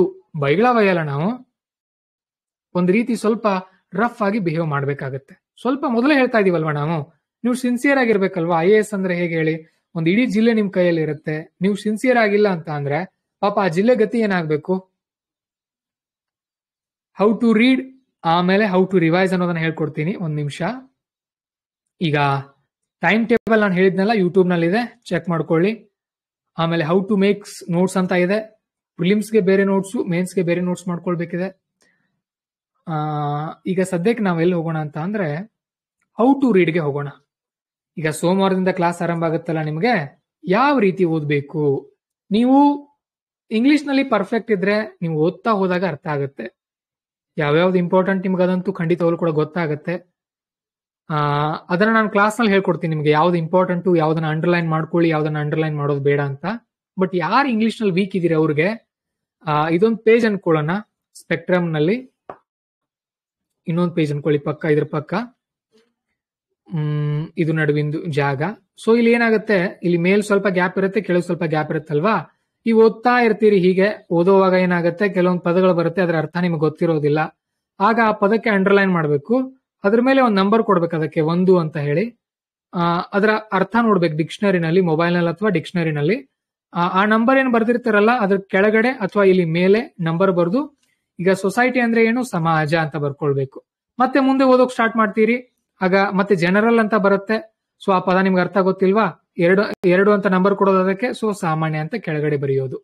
ಈಗ ನೆಕ್ಸ್ಟ್ ಪೇಜ್ ಹೋಗ್ತೀರಿ, ಹಾಗೆ ಮತ್ತೆ ನೆಕ್ಸ್ಟ್ ಪೇಜ್ ಮೇಲೆ ಕೆಳಗಡೆ ಜಾಗ ಇರುತ್ತೆ, ಇಲ್ಲೊಂದು ಯಾವ್ದೋ ಬರುತ್ತೆ, ಡೇಟಾ ಅಂತ ಒಂದು ಪದ ಬರುತ್ತೆ, ನಿಮ್ಗೆ ಅರ್ಥ ಗೊತ್ತಿಲ್ಲ, ಇದಕ್ಕೆ ಮತ್ತೆ 3 ಅಂತ ನಂಬರ್ ಕೊಡಬಾರ್ದು, 1 ಅಂತ ಕೊಡ್ಬೇಕು. ಯಾಕಂದ್ರೆ ಈ ಪೇಜೇ ಬೇರೆ, ಈ ಪೇಜೇ ಬೇರೆ ಅಲ್ವಾ.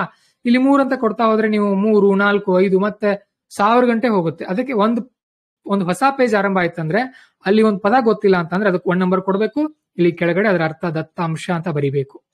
ಸರ್ ಕೆಳಗಡೆ ಯಾಕೆ ಬರೆಯೋಕೆ ಹೇಳ್ತಾ ಇದ್ರಿ, ಇಲ್ಲೇ ಬರಿತೀವಲ್ಲ ಸರ್ ನಾವು ದತ್ತಾಂಶ ಅಂತ, ಅದು ಚೆನ್ನಾಗಿ ಕಾಣಲ್ಲ, ಅದು ಶಿಸ್ತಲ್ಲ. ಇದು ನಾನು ಯಾವಾಗ ಕಲ್ತಿದ್ದು ಹೇಳಿ, ಫಸ್ಟ್ PUC ನಲ್ಲಿ ನಾವು ಕಲ್ತಿದ್ದು, ನಮ್ಮ ಟೀಚರ್ ಹೇಳ್ಕೊಟ್ಟಿದ್ರು ಫಸ್ಟ್ PUC. ನನಗೆ ಆಕ್ಚುಲಿ ನಾವು ಕೂಡ SSLC ವರೆಗೂ ಇಂಗ್ಲಿಷ್ ಚೆನ್ನಾಗಿ ಬರ್ತಾ ಇರಲಿಲ್ಲ ನನಗೆ. ನಾನು ಇಲ್ಲಿ ಬೆಳಗಾವಿ ಜಿಲ್ಲೆಯ ಚಿಕ್ಕೋಡಿ ಅಂತ ತಾಲೂಕಿದೆ, ಅಲ್ಲಿ ಮಜಲಟ್ಟಿ ಅಂತ ಒಂದು PUC ಕಾಲೇಜ್ ಇದೆ, ಗೌರ್ಮೆಂಟ್ PUC ಕಾಲೇಜು. 2013-14 ನಾವು ಕಲ್ತಿದ್ದಲ್ಲಿ. ಬಹುಶಃ ಕರ್ನಾಟಕದ ಸರ್ಕಾರಿ PUC ಕಾಲೇಜುಗಳಲ್ಲಿ ನಮ್ಮ ಕಾಲೇಜ್ ಫಸ್ಟ್ ನಂಬರ್ ಆಗುತ್ತೆ. ಈಗ ಸದ್ಯ ಅಲ್ಲಿ ಒಂದು 600-700 ಜನ ವಿದ್ಯಾರ್ಥಿಗಳಿದ್ದಾರೆ ಫಸ್ಟ್ PUCಗೆ. ನಾವಿದ್ದಾಗ 200 ಜನ ಇದ್ವಿ ಫಸ್ಟ್ 1ನೇ ಕ್ಲಾಸ್ ನಲ್ಲಿ, ಫಸ್ಟ್ PUC ನಲ್ಲಿ. ಸೊ ಅಲ್ಲಿ ಬಹಳಷ್ಟು ಸ್ಟ್ರಿಕ್ಟ್ ಇತ್ತು, ಬಹಳ ಸ್ಟ್ರಿಕ್ಟ್. ನಾನು ಪ್ರತಿದಿನ ಒಂದು 40 ಕಿಲೋಮೀಟರ್ ಆಗುತ್ತೆ ಅದು ನಮ್ಮ ಊರಿಂದ, ಪ್ರತಿದಿನ ಬಸ್ ನಲ್ಲಿ ಹೋಗಿ ಬರ್ತಾ ಇದ್ದೆ. ಬೆಳಗ್ಗೆ 8 ಗಂಟೆಯಿಂದ ಸಂಜೆ 4 ಗಂಟೆವರೆಗೂ ಕ್ಲಾಸ್ ಇರ್ತಾ ಇತ್ತು ನಮಗೆ. ನಾನು ಸಂಜೆ ಮನೆಗೆ 6 ಗಂಟೆಗೆ ಬರ್ತಾ ಇದ್ದೆ, ಬೆಳಗ್ಗೆ 6 ಗಂಟೆಗೆ ಮನೇಲಿ ಜಾಗ ಬಿಡ್ತಾ ಇದ್ದೆ. ಸೊ ಅಲ್ಲಿ ಹೇಳಿರುವಂತ ಟಿಪ್ಸ್ ಅನ್ನ ನಾನು ನಿಮಗೆ ಹೇಳ್ತಾ ಇದ್ದೀನಿ ಇಲ್ಲಿ. ಅದನ್ನ ಇನ್ವೆಸ್ಟ್ಮೆಂಟ್ ಚೆನ್ನಾಗಿ ನಾವು ಮಾಡ್ಕೊಂಡ್ರೆ ನಾವು ಅದ್ಭುತವಾದ ಫಲಿತಾಂಶವನ್ನ ತರಬಹುದು. ನಾನು ಇಂಗ್ಲಿಷ್ ಬಗ್ಗೆ ಹೇಳ್ತಾ ಇದ್ನಲ್ಲ, ನಾನು ಇಂಗ್ಲಿಷ್ ಕಲ್ತಿದ್ದೆ PUC ನಲ್ಲಿ. ಫಸ್ಟ್ PUC ನಲ್ಲಿ ಒಂದು 3-4 ತಿಂಗಳಲ್ಲಿ ನನಗೆ ಇಂಗ್ಲಿಷ್ ಚೆನ್ನಾಗಿ ಬಂತು. ಒಂದ್ಸಾರಿ ಏನಾಗಿತ್ತು ಅಂದ್ರೆ, ನಾನು ನಿಜವಾಗ್ಲೂ ಹೇಳ್ತೀನಿ, ಫ್ರೆಂಡ್ಸ್ ಅಂತ ಸ್ಪೆಲ್ಲಿಂಗ್ ಬರಿತಾ ಇದ್ದೆ ಎಲ್ಲೋ. ಫ್ರೆಂಡ್ಸ್ ಅಂತ ಸ್ಪೆಲ್ಲಿಂಗ್ ಬರೆಯುವಾಗ ನಾನು ಈ ಬರೀಲಿಲ್ಲ. ನಮ್ಮ ತಂದೆ ನನಗೆ ಬೈದ್ರು, ಏನಪ್ಪಾ ನಿನಗೆ ಜಸ್ಟ್ ಫ್ರೆಂಡ್ಸ್ ಸ್ಪೆಲ್ಲಿಂಗ್ ಬರೆಯೋಕ್ ಬರಲ್ಲ ಅಂತ ಬೈದಿದ್ರು. ನಾನು SSLC ರಜೆ ಇರುತ್ತಲ್ಲ, SSLC ಮುಗಿಸಿರ್ತೀವಿ. ಅದಾದ ನಂತರ ಏನ್ ಮಾಡಿದ್ವಿ ಅಂತ ಅಂದ್ರೆ, ನಾನು PUC ಹೋದ ತಕ್ಷಣ ಹೇಗಾದ್ರೂ ಮಾಡಿ ನಾನು ಇಂಗ್ಲಿಷ್ ಕಲೀಲೇಬೇಕು. ನಮ್ಮ ಹೈಸ್ಕೂಲ್ ನಲ್ಲಿ ಇಂಗ್ಲಿಷ್ ಟೀಚರ್ ನಮಗೆ ಇರ್ಲಿಲ್ಲ, ಅವರು ಟ್ರಾನ್ಸ್ಫರ್ ಆಗಿತ್ತು ಅವ್ರದ್ದು, ಹಾಗಾಗಿ ಸ್ವಲ್ಪ ಪ್ರಾಬ್ಲಮ್ ಆಗಿತ್ತು ನಮಗೆ. PUC ಹೋದ ತಕ್ಷಣ ನಾನು ಏನ್ ಮಾಡಿದೆ ಅಂದ್ರೆ, ಇಂಗ್ಲಿಷ್ ಕ್ಲಾಸ್ಗಳಲ್ಲಿ ನಮ್ ಸರ್ ಏನ್ ಹೇಳ್ತಾ ಇದ್ರಲ್ಲ, ಈಗ ನಿಮ್ಗೆ ಹೇಳ್ದಲ್ಲ ನಾನು ಸೊಸೈಟಿ 1 ಆ ರೀತಿ ಪದ ಬರ್ಕೊಳ್ಳೋದು. ನಾನು PUC ಪುಸ್ತಕ ಇನ್ನೂ ಇಟ್ಟಿದ್ದೀನಿ, ನಾನು ನಿಮ್ಗೆ ಬೇಕಾದ್ರೆ ತೋರಿಸ್ತೀನಿ. 3 ತಿಂಗಳಲ್ಲಿ ನನ್ನ ಫ್ರೆಂಡ್ಸ್ ಅಕ್ಕಪಕ್ಕ ಕೂತ್ಕೊಳ್ತಾ ಇದ್ರು, ನಾನು ಅವ್ರನ್ನ ನೋಡ್ತಾ ಇದ್ದೆ. ಸೊ ಆ ಪದದ ಅರ್ಥ ಏನು ಬರ್ಕೊಳ್ತಾ ಇದ್ದೆ. ಅವ್ರೇನಾದ್ರು ಇಂಗ್ಲಿಷ್ ನಲ್ಲಿ ಬರಿತಾ ಇದ್ರೆ ನೋಡ್ಕೊಳ್ತಾ ಇದ್ದೆ, ಬರ್ಕೊಳ್ತಾ ಇದ್ದೆ. ಸ್ಪೆಲ್ಲಿಂಗ್ ಆಗ ಬೈ ಹಾರ್ಟ್ ಮಾಡೋಕ್ ಸ್ಟಾರ್ಟ್ ಮಾಡಿದೆ. ಒಂದ್ಸಾರಿ ಫ್ರೆಂಡ್ಸ್ ರೂಢಿ ಮಾಡ್ಕೊಂಡ ನಂತರ ಅದೇ ರೀತಿ ಬಹಳಷ್ಟು ಇಂಗ್ಲಿಷ್ ಪದಗಳನ್ನ ಕಲಿತೆ, ಬಹಳ ಇಂಗ್ಲಿಷ್ ಕಲಿತೆ. ಇಂಗ್ಲಿಷ್ ನೀವು ಕಲಿಬೇಕು ಅಂದ್ರೆ ಎಷ್ಟು ಜಾಸ್ತಿ ಓದುತ್ತೀರೋ ಅಷ್ಟು ಜಾಸ್ತಿ ಬರೆಯೋಕ್ ನಿಮಗ್ ಬರುತ್ತೆ ಇಂಗ್ಲಿಷ್, ಫಸ್ಟ್ ಪಾಯಿಂಟ್. ಎರಡನೇದು, ಇಂಗ್ಲಿಷ್ ನೀವು ಮಾತಾಡಬೇಕು ಅಂತ ಅಂದ್ರೆ you have to listen very carefully. If you listen it you can speak it. ಬರೀಬೇಕು ಅಂದ್ರೆ ಓದ್ಬೇಕು, ಮಾತಾಡ್ಬೇಕು ಅಂದ್ರೆ ಕೇಳ್ಬೇಕು. ಹಾಗಾಗಿ PUC ನಲ್ಲಿ, ಸೆಕೆಂಡ್ PUC ನಲ್ಲಿ ನನಗೆ ಇಂಗ್ಲಿಷ್ ನಲ್ಲಿ ಎಷ್ಟು 90 ಮಾರ್ಕ್ಸ್ ಏನೋ ಬಂದಿತ್ತು ನನಗೆ ಇಂಗ್ಲಿಷ್ ನಲ್ಲಿ. Kannada 98 marks second year PUC ನಲ್ಲಿ. SSLC ತಗೊಳ್ತೀವಿ ಬಿಡಿ, ಏನ್ ಪ್ರಾಬ್ಲಮ್ ಇಲ್ಲ. ಅದು 123 ಬಂದಿತ್ತು ನನಗೆ SSLC ನಲ್ಲಿ. ಸೊ PUC ನಲ್ಲಿ ತಗೊಳ್ತೀವಲ್ವ, ಅದು ತುಂಬಾ ಇಂಪಾರ್ಟೆಂಟ್. ಹಾಗಾಗಿ ನಿಮ್ದು ಕೂಡ ಇಂಗ್ಲಿಷ್ ಇಂಪ್ರೂವ್ ಆಗಬೇಕು ಅಂತ ಅಂದ್ರೆ, ನಾನು ಇಲ್ಲಿ ನಂದು ತುಂಬಾ ಬಹಳ ಮಾಡಿದೀನಿ ಅಂತ ಹೇಳ್ತಾ ಇಲ್ಲ. ನನಗೆ ಇಂಗ್ಲಿಷ್ ಏನೂ ಬರ್ತಾ ಇರಲಿಲ್ಲ, ಒಂದು ಚೂರು ಗ್ರಾಮರ್ ಬರ್ತಾ ಇರಲಿಲ್ಲ ನನಗೆ. SSLC ಮುಗಿದ್ರು ಕೂಡ 81 ಮಾರ್ಕ್ಸ್ ಬಂದಿತ್ತು ನನಗೆ SSLC ನಲ್ಲಿ. ಬಟ್ ನನಗೆ ಇಂಗ್ಲಿಷ್ ಏನೂ ಬರ್ತಾ ಇರಲಿಲ್ಲ. ಆದ್ರೆ ಯಾವಾಗ PUC ಹೋದ್ವು, ಯಾವಾಗ ನನ್ನ ಫ್ರೆಂಡ್ಸ್ ಅಂತ ಸ್ಪೆಲ್ಲಿಂಗ್ ತಪ್ಪಾಯ್ತು, ಆಗ ನಾನು ಈ ಟ್ರಿಕ್ಸ್ ಫಾಲೋ ಮಾಡಿದೆ. ಕ್ಲಾಸ್ ನಲ್ಲಿ ಬರ್ಕೊಳ್ಳುವಾಗ ಪ್ರತಿಯೊಂದು ಪದಕ್ಕೆ ಅರ್ಥ ಬರ್ಕೊಳ್ಳೋದು, ಅದನ್ನ ಪದೇ ಪದೇ ಓದೋದು, ರೂಢಿ ಮಾಡ್ಕೊಳ್ಳೋದು, ಅದನ್ನ ಮಾಡ್ತಾ ಹೋಗಿ ಹೋಗಿ ಹೋಗಿ ಒಳ್ಳೆ ಸ್ಕೋರ್ ಬರೋಕ್ ಆರಂಭ ಮಾಡ್ತು. ನಮ್ಮ ಮಜಲಟಿಕ್ ಕಾಲೇಜ್ ನಲ್ಲಿ ನಂದು ಸೈನ್ಸ್ 90% ನಂದು ಟೋಟಲ್. ನಮ್ಮ ಫಸ್ಟ್ ಬಂದಿದ್ದ ಹುಡುಗಂದು ಒಂದು 94% ಇತ್ತು. ಬಟ್ ಇಂಗ್ಲಿಷ್ ಮತ್ತೆ ಕನ್ನಡದಲ್ಲಿ ನಾನೇ ಟಾಪರ್ ನಮ್ಮ ಕಾಲೇಜ್ಗೆ. ನನಗೆ ಇಂಗ್ಲಿಷೇ ಬರ್ತಾ ಇಲ್ಲದೆ ಇರುವಂತ ಒಬ್ಬ ಹುಡುಗ ಇಂಗ್ಲಿಷ್ ಮತ್ತೆ ಕನ್ನಡದಲ್ಲಿ ಟಾಪರ್ ಆಗ್ತಾನೆ ಅಂದ್ರೆ ಇದರ ಅರ್ಥ ಏನು? ಪ್ರಯತ್ನ ಪಟ್ವಿ. ಅದಾಯ್ತು. ಇನ್ನೊಂದು ಮುಂದೆ ಹೇಳ್ತೀನಿ ನೋಡಿ. ಮುಂದೆ ನಾವು 2018ರಲ್ಲಿ ಹೈದರಾಬಾದ್ ಹೋದೆ. ಅಲ್ಲಿ ಸ್ಪೆಕ್ಟ್ರಮ್ ಪುಸ್ತಕ ತಗೊಂಡ್ವಿ. ಸ್ಪೆಕ್ಟ್ರಮ್ ನಲ್ಲಿ ಒಂದು ಚಿಕ್ಕ ಪುಸ್ತಕ, ಅದು ಬಹಳ ಇಷ್ಟ ಇರುತ್ತೆ. ಅದನ್ನ ಆಮೇಲೆ ತೋರಿಸ್ತೀನಿ ನಿಮಗೆ. ಇಷ್ಟ ಇರುತ್ತೆ. ಸೊ ಫಸ್ಟ್ ಪೇಜ್ ಓದೋಕ್ ತಗೊಂಡ್ರೆ ಅರ್ಧ ಗಂಟೆ ಓದ್ದೆ, ಏನೂ ತಿಳಿಲಿಲ್ಲ, ಏನು ಒಂದು ಚೂರು ತಿಳಿಲಿಲ್ಲ ನಮಗೆ. ಯಾಕೆ ಗೊತ್ತಾ? ಈಗ ಸೈನ್ಸ್ ವಿದ್ಯಾರ್ಥಿಗಳಿಗೆ ಟೆಕ್ನಿಕಲ್ ವರ್ಡ್ಸ್ ಗೊತ್ತಾಗುತ್ತೆ, ಸೈನ್ಸ್ ತಗೊಂಡ್ರೆ ಅರ್ಥ ಆಗುತ್ತೆ. ಬಟ್ ಆರ್ಟ್ಸ್, ಈ ಹಿಸ್ಟ್ರಿ, ಎಕನಾಮಿ ಇವೆಲ್ಲ ಅರ್ಥ ಆಗಲ್ಲ. ಸೊ ಒಂದ್ ಚೂರು ಅರ್ಥ ಆಗಲಿಲ್ಲ. ಆಗ್ಲೂ ಕೂಡ ನಾನು ಏನ್ ಮಾಡಿದೆ, ಸೇಮ್ ಈಗ ಇಲ್ಲಿ ಪದಗಳಿದೆ ಅಲ್ಲ, ಅದೇ ರೀತಿ ಪದಗಳನ್ನ ಬರಿತಾ ಹೋದೆ. ನೀವು ಕೂಡ ಹಾಗೆ ಮಾಡ್ಬೇಕು. ಯಾರು ಫ್ರೆಶರ್ಸ್ ಇದ್ದೀರೋ, ಯಾರು ಈಗಿನಿಂದ ಸ್ಟಡಿ ಆರಂಭ ಮಾಡ್ತಾ ಇದ್ದೀರೋ, ಹಾಗೇನೆ ಯಾರು ಕನ್ನಡದಲ್ಲಿ ಮೇನ್ಸ್ ಬರಿಬೇಕು ಅನ್ಕೊಂಡಿದ್ದೀರೋ, ಅವರೆಲ್ಲರೂ ಕೂಡ ಇಂಗ್ಲಿಷ್ ನ IAS ಓದುವಾಗ ಏನೇನು ಬರುತ್ತಲ್ಲ ಪದ, ಪ್ರತಿಯೊಂದು ಇಂಗ್ಲಿಷ್ ಪದದ ಕನ್ನಡ ಅರ್ಥ ನಿಮ್ಗೆ ಗೊತ್ತಿರಬೇಕು. ಗೊತ್ತಿಲ್ಲ ಅಂತ ಅಂದ್ರೆ ನಮ್ಮದೇ ಪಾರಿಭಾಷಿಕ ಪದಗಳು ಅಂತ ಹೇಳಿ ಒಂದು ಟೆಲಿಗ್ರಾಮ್ ಗ್ರೂಪ್ ಇದೆ. ಒಂದು 700 ಜನ ಇದ್ದಾರೆ. ಅಲ್ಲಿ ಇಂಗ್ಲಿಷ್ ಪದ ಹಾಕಿ ನಿಮ್ಮ ಫ್ರೆಂಡ್ಸ್ ನಿಮ್ಗೆ ಯಾರಾದ್ರೂ ಹೆಲ್ಪ್ ಮಾಡ್ತಾರೆ. ಇಲ್ಲ ಅಂತ ಅಂದ್ರೆ ಇಂಟರ್ನೆಟ್ ನಲ್ಲಿ ಚೆಕ್ ಮಾಡಿ, ಅಲ್ಲೂ ಕೂಡ ಸಿಗಲಿಲ್ಲ ಅಂತಂದ್ರೆ ನಮ್ಮನ್ನ ಕಾಂಟ್ಯಾಕ್ಟ್ ಮಾಡಿ, ನಾವು ನಿಮ್ಗೆ ಪದ ಹೇಳ್ಕೊಡ್ತೀವಿ. ಸ್ವಲ್ಪ ಆರಂಭದಲ್ಲಿ ಸ್ಲೋ ಹೋಗುತ್ತೆ, ಹೊಸದಾಗಿ ಆರಂಭ ಮಾಡೋರ್ಗೆ ಸ್ಲೋ ಹೋಗುತ್ತೆ, ತುಂಬಾ ಸ್ಲೋ. ಪ್ರತಿ ಅರ್ಧ ಗಂಟೆಗೆ ಒಂದೊಂದೇ ಪೇಜ್ ಓದ್ತೀರಿ. ಬಟ್ ಒಂದೇ ತಿಂಗಳಲ್ಲಿ ನಿಮ್ಮ ಸ್ಪೀಡ್ ಯಾವ ರೀತಿ ಹೋಗುತ್ತೆ ಅಂದ್ರೆ 1 ಗಂಟೆಯಲ್ಲಿ ನೀವು 10 ಪೇಜ್ ಮುಗಿಸೋಕೆ ಆರಂಭ ಮಾಡ್ತೀರಿ. ಹಾಗಾಗಿ ಸ್ಲೋ ಸ್ಪೀಡ್ ಬಗ್ಗೆ ತಲೆ ಕೆಡ್ಸ್ಕೊಳಿಕ್ ಹೋಗ್ಬೇಡಿ. ಒಂದ್ ಮುಗಿತಾನೆ ಇಲ್ಲ ಸರ್, ಮುಗಿತಾನೆ ಇಲ್ಲ ಅಂದ್ರೆ ಒಂಚೂರು ತಲೆನೇ ಕೆಡ್ಸ್ಕೊಳಿಕ್ ಹೋಗ್ಬೇಡಿ. ನಾನು ಕೂಡ ನಿಮ್ಗೆ ಹೇಳ್ತಾ ಇದ್ದೀನಲ್ವಾ, ಸ್ಪೆಕ್ಟ್ರಮ್ ಪೇಜ್ ಅರ್ಧ ಗಂಟೆ ಒಂದು ಪುಟ ಓದಿದ್ರೆ ಏನೂ ತಿಳಿದಿರಲಿಲ್ಲ ನನಗೆ. ಆದ್ರೆ ಈಗ ಸ್ಪೆಕ್ಟ್ರಮ್ ಒಂದು ಗಂಟೆಯಲ್ಲಿ ಒಂದು 15ರಿಂದ 20 ಪುಟ ನಾವು ಓದ್ಬಿಡ್ತೀವಿ. ನಿಮಗೂ ಕೂಡ ಆ ಟ್ರಿಕ್ಸ್ ನಾವು ಕಲಿಸ್ಕೊಡ್ತೀವಿ. ಹಾಗಾಗಿ ಗಡಿಬಿಡಿ ಮಾಡಬಾರ್ದು. ಮತ್ತೆ ಯಾರು ಈಗಾಗಲೇ ಓದಿದೀರಿ ಸಿಲೆಬಸ್ ಅನ್ನ, ಯಾರು 2-3 ವರ್ಷದಿಂದ ತಯಾರಿ ಮಾಡ್ತಾ ಇದ್ದೀರಿ, ನೀವಂತೂ ಸಿಕ್ಕಾಪಟ್ಟೆ ಸ್ಪೀಡ್ ಆಗಿ ಹೋಗ್ಬೇಕು. ಕನ್ನಡ ಪದಗಳನ್ನ ಬರಿಬೇಕು ಸರಿಯಾಗಿ. ಅಷ್ಟಿದ್ರೆ ಸಾಕು. ತುಂಬಾ ಸರಳ ಇದೆ. ಆಮೇಲೆ ಓದೋದು ಯಾವ ರೀತಿ ಅಂತ ಹೇಳಿದೆ ನಾನು ನಿಮಗೆ. ಮೊದಲು ಪದಗಳನ್ನ ಬರಿತಾ ಹೋಗಿ ಅಂಡರ್ಲೈನ್ ಮಾಡಿಸೋದನ್ನ ನಾನು ನಿಮ್ಗೆ ಹೇಳ್ಕೊಡ್ತೀನಿ. ಆಮೇಲೆ 45+15 ಮಿನಿಟ್ಸ್ ರೂಲ್ ನೀವು ಫಾಲೋ ಮಾಡಬೇಕು. ಏನೇನು ಓದ್ತಾ ಇರ್ತೀರಲ್ಲ, ಒಂದ್ 40 ನಿಮಿಷ 45 ನಿಮಿಷ ಓದ್ಕೊಳ್ಬೇಕು. ಓದಿದ ನಂತರ ಸ್ಟಾಪ್ ಮಾಡ್ಬೇಕು. ಈಗ ನಾನು ಓದ್ತಾ ಇದ್ದೀನಿ ಅನ್ಕೊಳ್ತೀನಿ, ಒಂದು 40 ನಿಮಿಷ ಓದ್ದೆ, ಎಷ್ಟಾಯ್ತು ಅಷ್ಟು ಓದ್ದೆ. 40 ನಿಮಿಷ ಆಯ್ತು ಅನ್ಕೊಳ್ಳೋಣ, ಸ್ಟಾಪ್ ಮಾಡ್ಬೇಕು. ಅಲ್ಲಿಗೆ ಏನೇನು ಓದಿದ್ರಿ ಅಂತ ಮತ್ತೆ ಹಿಂದಿನಿಂದ ಬರಬೇಕು, ರಿವಿಷನ್ ಮಾಡಬೇಕು. ಜಸ್ಟ್ ಹೆಡ್ಡಿಂಗ್ ಗಳನ್ನ ನೋಡೋದು, ಜಸ್ಟ್ ಕಣ್ಣು ಹಾಕ್ಸೋದು, ರಿವಿಷನ್ ಮುಗಿದ ನಂತರ ಒಂದ್ಸಾರಿ ಕಣ್ಣು ಮುಚ್ಕೊಳ್ಳೋದು, ಏನೇನು ಓದ್ದೆ ಅಂತ ಕಲ್ಪನೆ ಮಾಡ್ಕೊಳ್ಳೋದು. ಆಮೇಲೆ ಓದೋ ಕೂಡುವಾಗ ಸುಮ್ಮನೆ ಓದೋ ಕೂತ್ಕೊಳ್ಬೇಡಿ. ಮೊದಲು ನೋಡಿ ಏನು ಓದ್ತಾ ಇದ್ದೀರಿ. ಆಮೇಲೆ ಈಗ ಸದ್ಯಕ್ಕೆ ಇದು ಬೇಡ, ಇದನ್ನ ತಿಳ್ಕೊಳ್ಳೋದು ಬೇಡ, ಆಮೇಲೆ ತಿಳ್ಕೊಳ್ಳೋಣ ಅಂತ ಹೇಳಿ ನೀವು ಅದನ್ನ ಬಿಟ್ಟು ಸ್ಕಿಪ್ ಮಾಡಿ ಮುಂದೆ ಹೋಗ್ಬೇಡಿ. ಯೂಟ್ಯೂಬ್ ನಲ್ಲಿ ಸರ್ಚ್ ಮಾಡಿ ಸಿಗುತ್ತೆ ಮಾಹಿತಿ, ಗೂಗಲ್ ನಲ್ಲಿ ಸರ್ಚ್ ಮಾಡಿ ಮಾಹಿತಿ ಸಿಗುತ್ತೆ, ಅಥವಾ ನಮಗೆ ಮೆಸೇಜ್ ಮಾಡಿ ಮಾಹಿತಿ ಸಿಗುತ್ತೆ. ಸಡನ್ ಆಗಿ ನಮಗೆ ಮೆಸೇಜ್ ಮಾಡಬೇಡಿ. ಮೊದಲು ಇಂಟರ್ನೆಟ್ ನಲ್ಲಿ ಚೆಕ್ ಮಾಡಿ ಅದನ್ನ ತಿಳ್ಕೊಳ್ಳಿ, ಅಲ್ಲಿ ಅದರ ಕನ್ನಡ ಅರ್ಥ ಮಾಡ್ಕೊಳ್ಳಿ. ಪ್ರಿಲಿಮ್ಸ್ ನಲ್ಲಿ ಮೇನ್ಸ್ ನಲ್ಲಿ ಯಾವ್ದಾದ್ರು ಪ್ರಶ್ನೆ ಕೇಳಿದಾರ ಅಂತ ನೋಡ್ಕೊಳ್ಳಿ. ಅದ್ರ ನಂತರನೇ ಮುಂದಕ್ಕೆ ಹೋಗಿ. ಈಗ ಸ್ಲೋ ಆಗಿ ಆರಂಭ ಮಾಡಿ, ಬಟ್ ಕೊನೆಗೆ ಒಂದಲ್ಲ ಒಂದಿನ ಮುಗಿಸ್ತೀರಿ. ಅದನ್ನ ಬಿಟ್ಟು ಸದ್ಯಕ್ಕೆ ಸ್ಕಿಪ್ ಮಾಡೋದು, ಆಮೇಲೆ ನೋಡ್ತೀನಿ ಬಂದು ಅಂತ ಅಂದ್ರೆ ಆಗಲ್ಲ. IAS ನಲ್ಲಿ ಈಗಲೇ ಅದನ್ನ ತಿಳ್ಕೊಳ್ಬೇಕು ನೀವು. ಕ್ಯಾಪಿಟಲ್ ಎಕ್ಸ್ಪೆಂಡಿಚರ್ ಅಂದ್ರೆ ಏನು, ರೆಪೋ ರೇಟ್ ಅಂದ್ರೆ ಏನು, ಬಾಂಡ್ಸ್ ಅಂದ್ರೆ ಏನು, ಇವನ್ನೆಲ್ಲವನ್ನು ಕೂಡ, ವೋಲ್ಕ್ಯಾನಿಸಮ್ ಅಂದ್ರೆ ಜಿಯೋಗ್ರಫಿನಲ್ಲಿ ಎಷ್ಟು ಯಾವ ರೀತಿ ಭೂಕಂಪಗಳಿವೆ, ಯಾವ ರೀತಿ ಜ್ವಾಲಾಮುಖಿಗಳಿವೆ, ಇವನ್ನೆಲ್ಲ ಆಮೇಲೆ ನಾನು ನೋಡ್ಕೊಳ್ತೀನಿ, ಆಮೇಲೆ ತಿಳ್ಕೊಳ್ತೀನಿ ಅಂತ ಅಂದ್ರೆ ಮತ್ತೆ ನೀವು ಹೊಸದಾಗಿ ಬಂದಾಗ ಅಯ್ಯೋ ನಾನು ಇನ್ನೂ ಇದನ್ನೇ ಮಾಡಿಲ್ಲ ಅಂತ ನಿಮ್ಗೆ ಭಯ ಆರಂಭ ಆಗುತ್ತೆ. ಅದಾಗಬಾರ್ದು ಅಂದ್ರೆ ಫಸ್ಟ್ ಟೈಮ್ ಓದೋವಾಗಲೇ ಅದನ್ನ ಗಟ್ಟಿ ಮಾಡ್ಕೊಂಡೇ ಮುಂದಕ್ಕೆ ಹೋಗೋದು.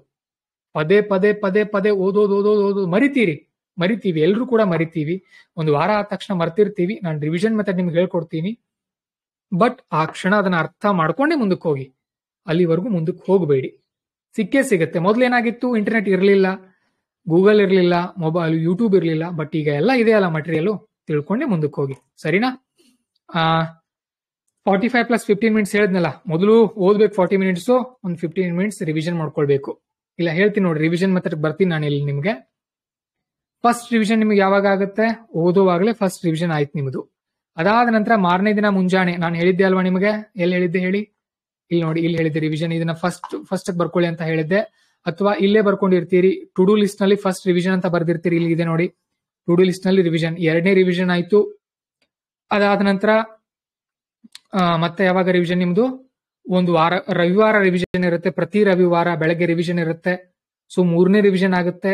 ನೆಕ್ಸ್ಟ್ ರಿವಿಷನ್ ಯಾವಾಗ? ಮುಂದಿನ ವಾರ, ಅಂದ್ರೆ ಈ ಸೋಮವಾರ. ನಾನು ನಿಮಗೆ ಡೈಲಿ ಪ್ಲಾನರ್ ಯಾಕೆ ಮೇಂಟೈನ್ ಮಾಡೋಕೆ ಹೇಳಿದೀನಿ ಹೇಳಿ? ಅರ್ಥ ಮಾಡ್ಕೊಳ್ಳಿ ಸೂಕ್ಷ್ಮವಾಗಿ. ಇವತ್ತು ಶನಿವಾರ ಅಂದ್ಕೊಳ್ಳೋಣ, ಇಲ್ಲಿ ಏನೇನ್ ಮಾಡಿದಿರಿ ಬರ್ದಿರ್ತೀರಿ, ಯಾವ ಪುಟಗಳ ಓದಿದ್ರಿ, ಯಾವ ಚಾಪ್ಟರ್ ಓದಿದ್ರಿ ಅದನ್ನು ಕೂಡ ಬರ್ಕೊಳ್ಳಿ.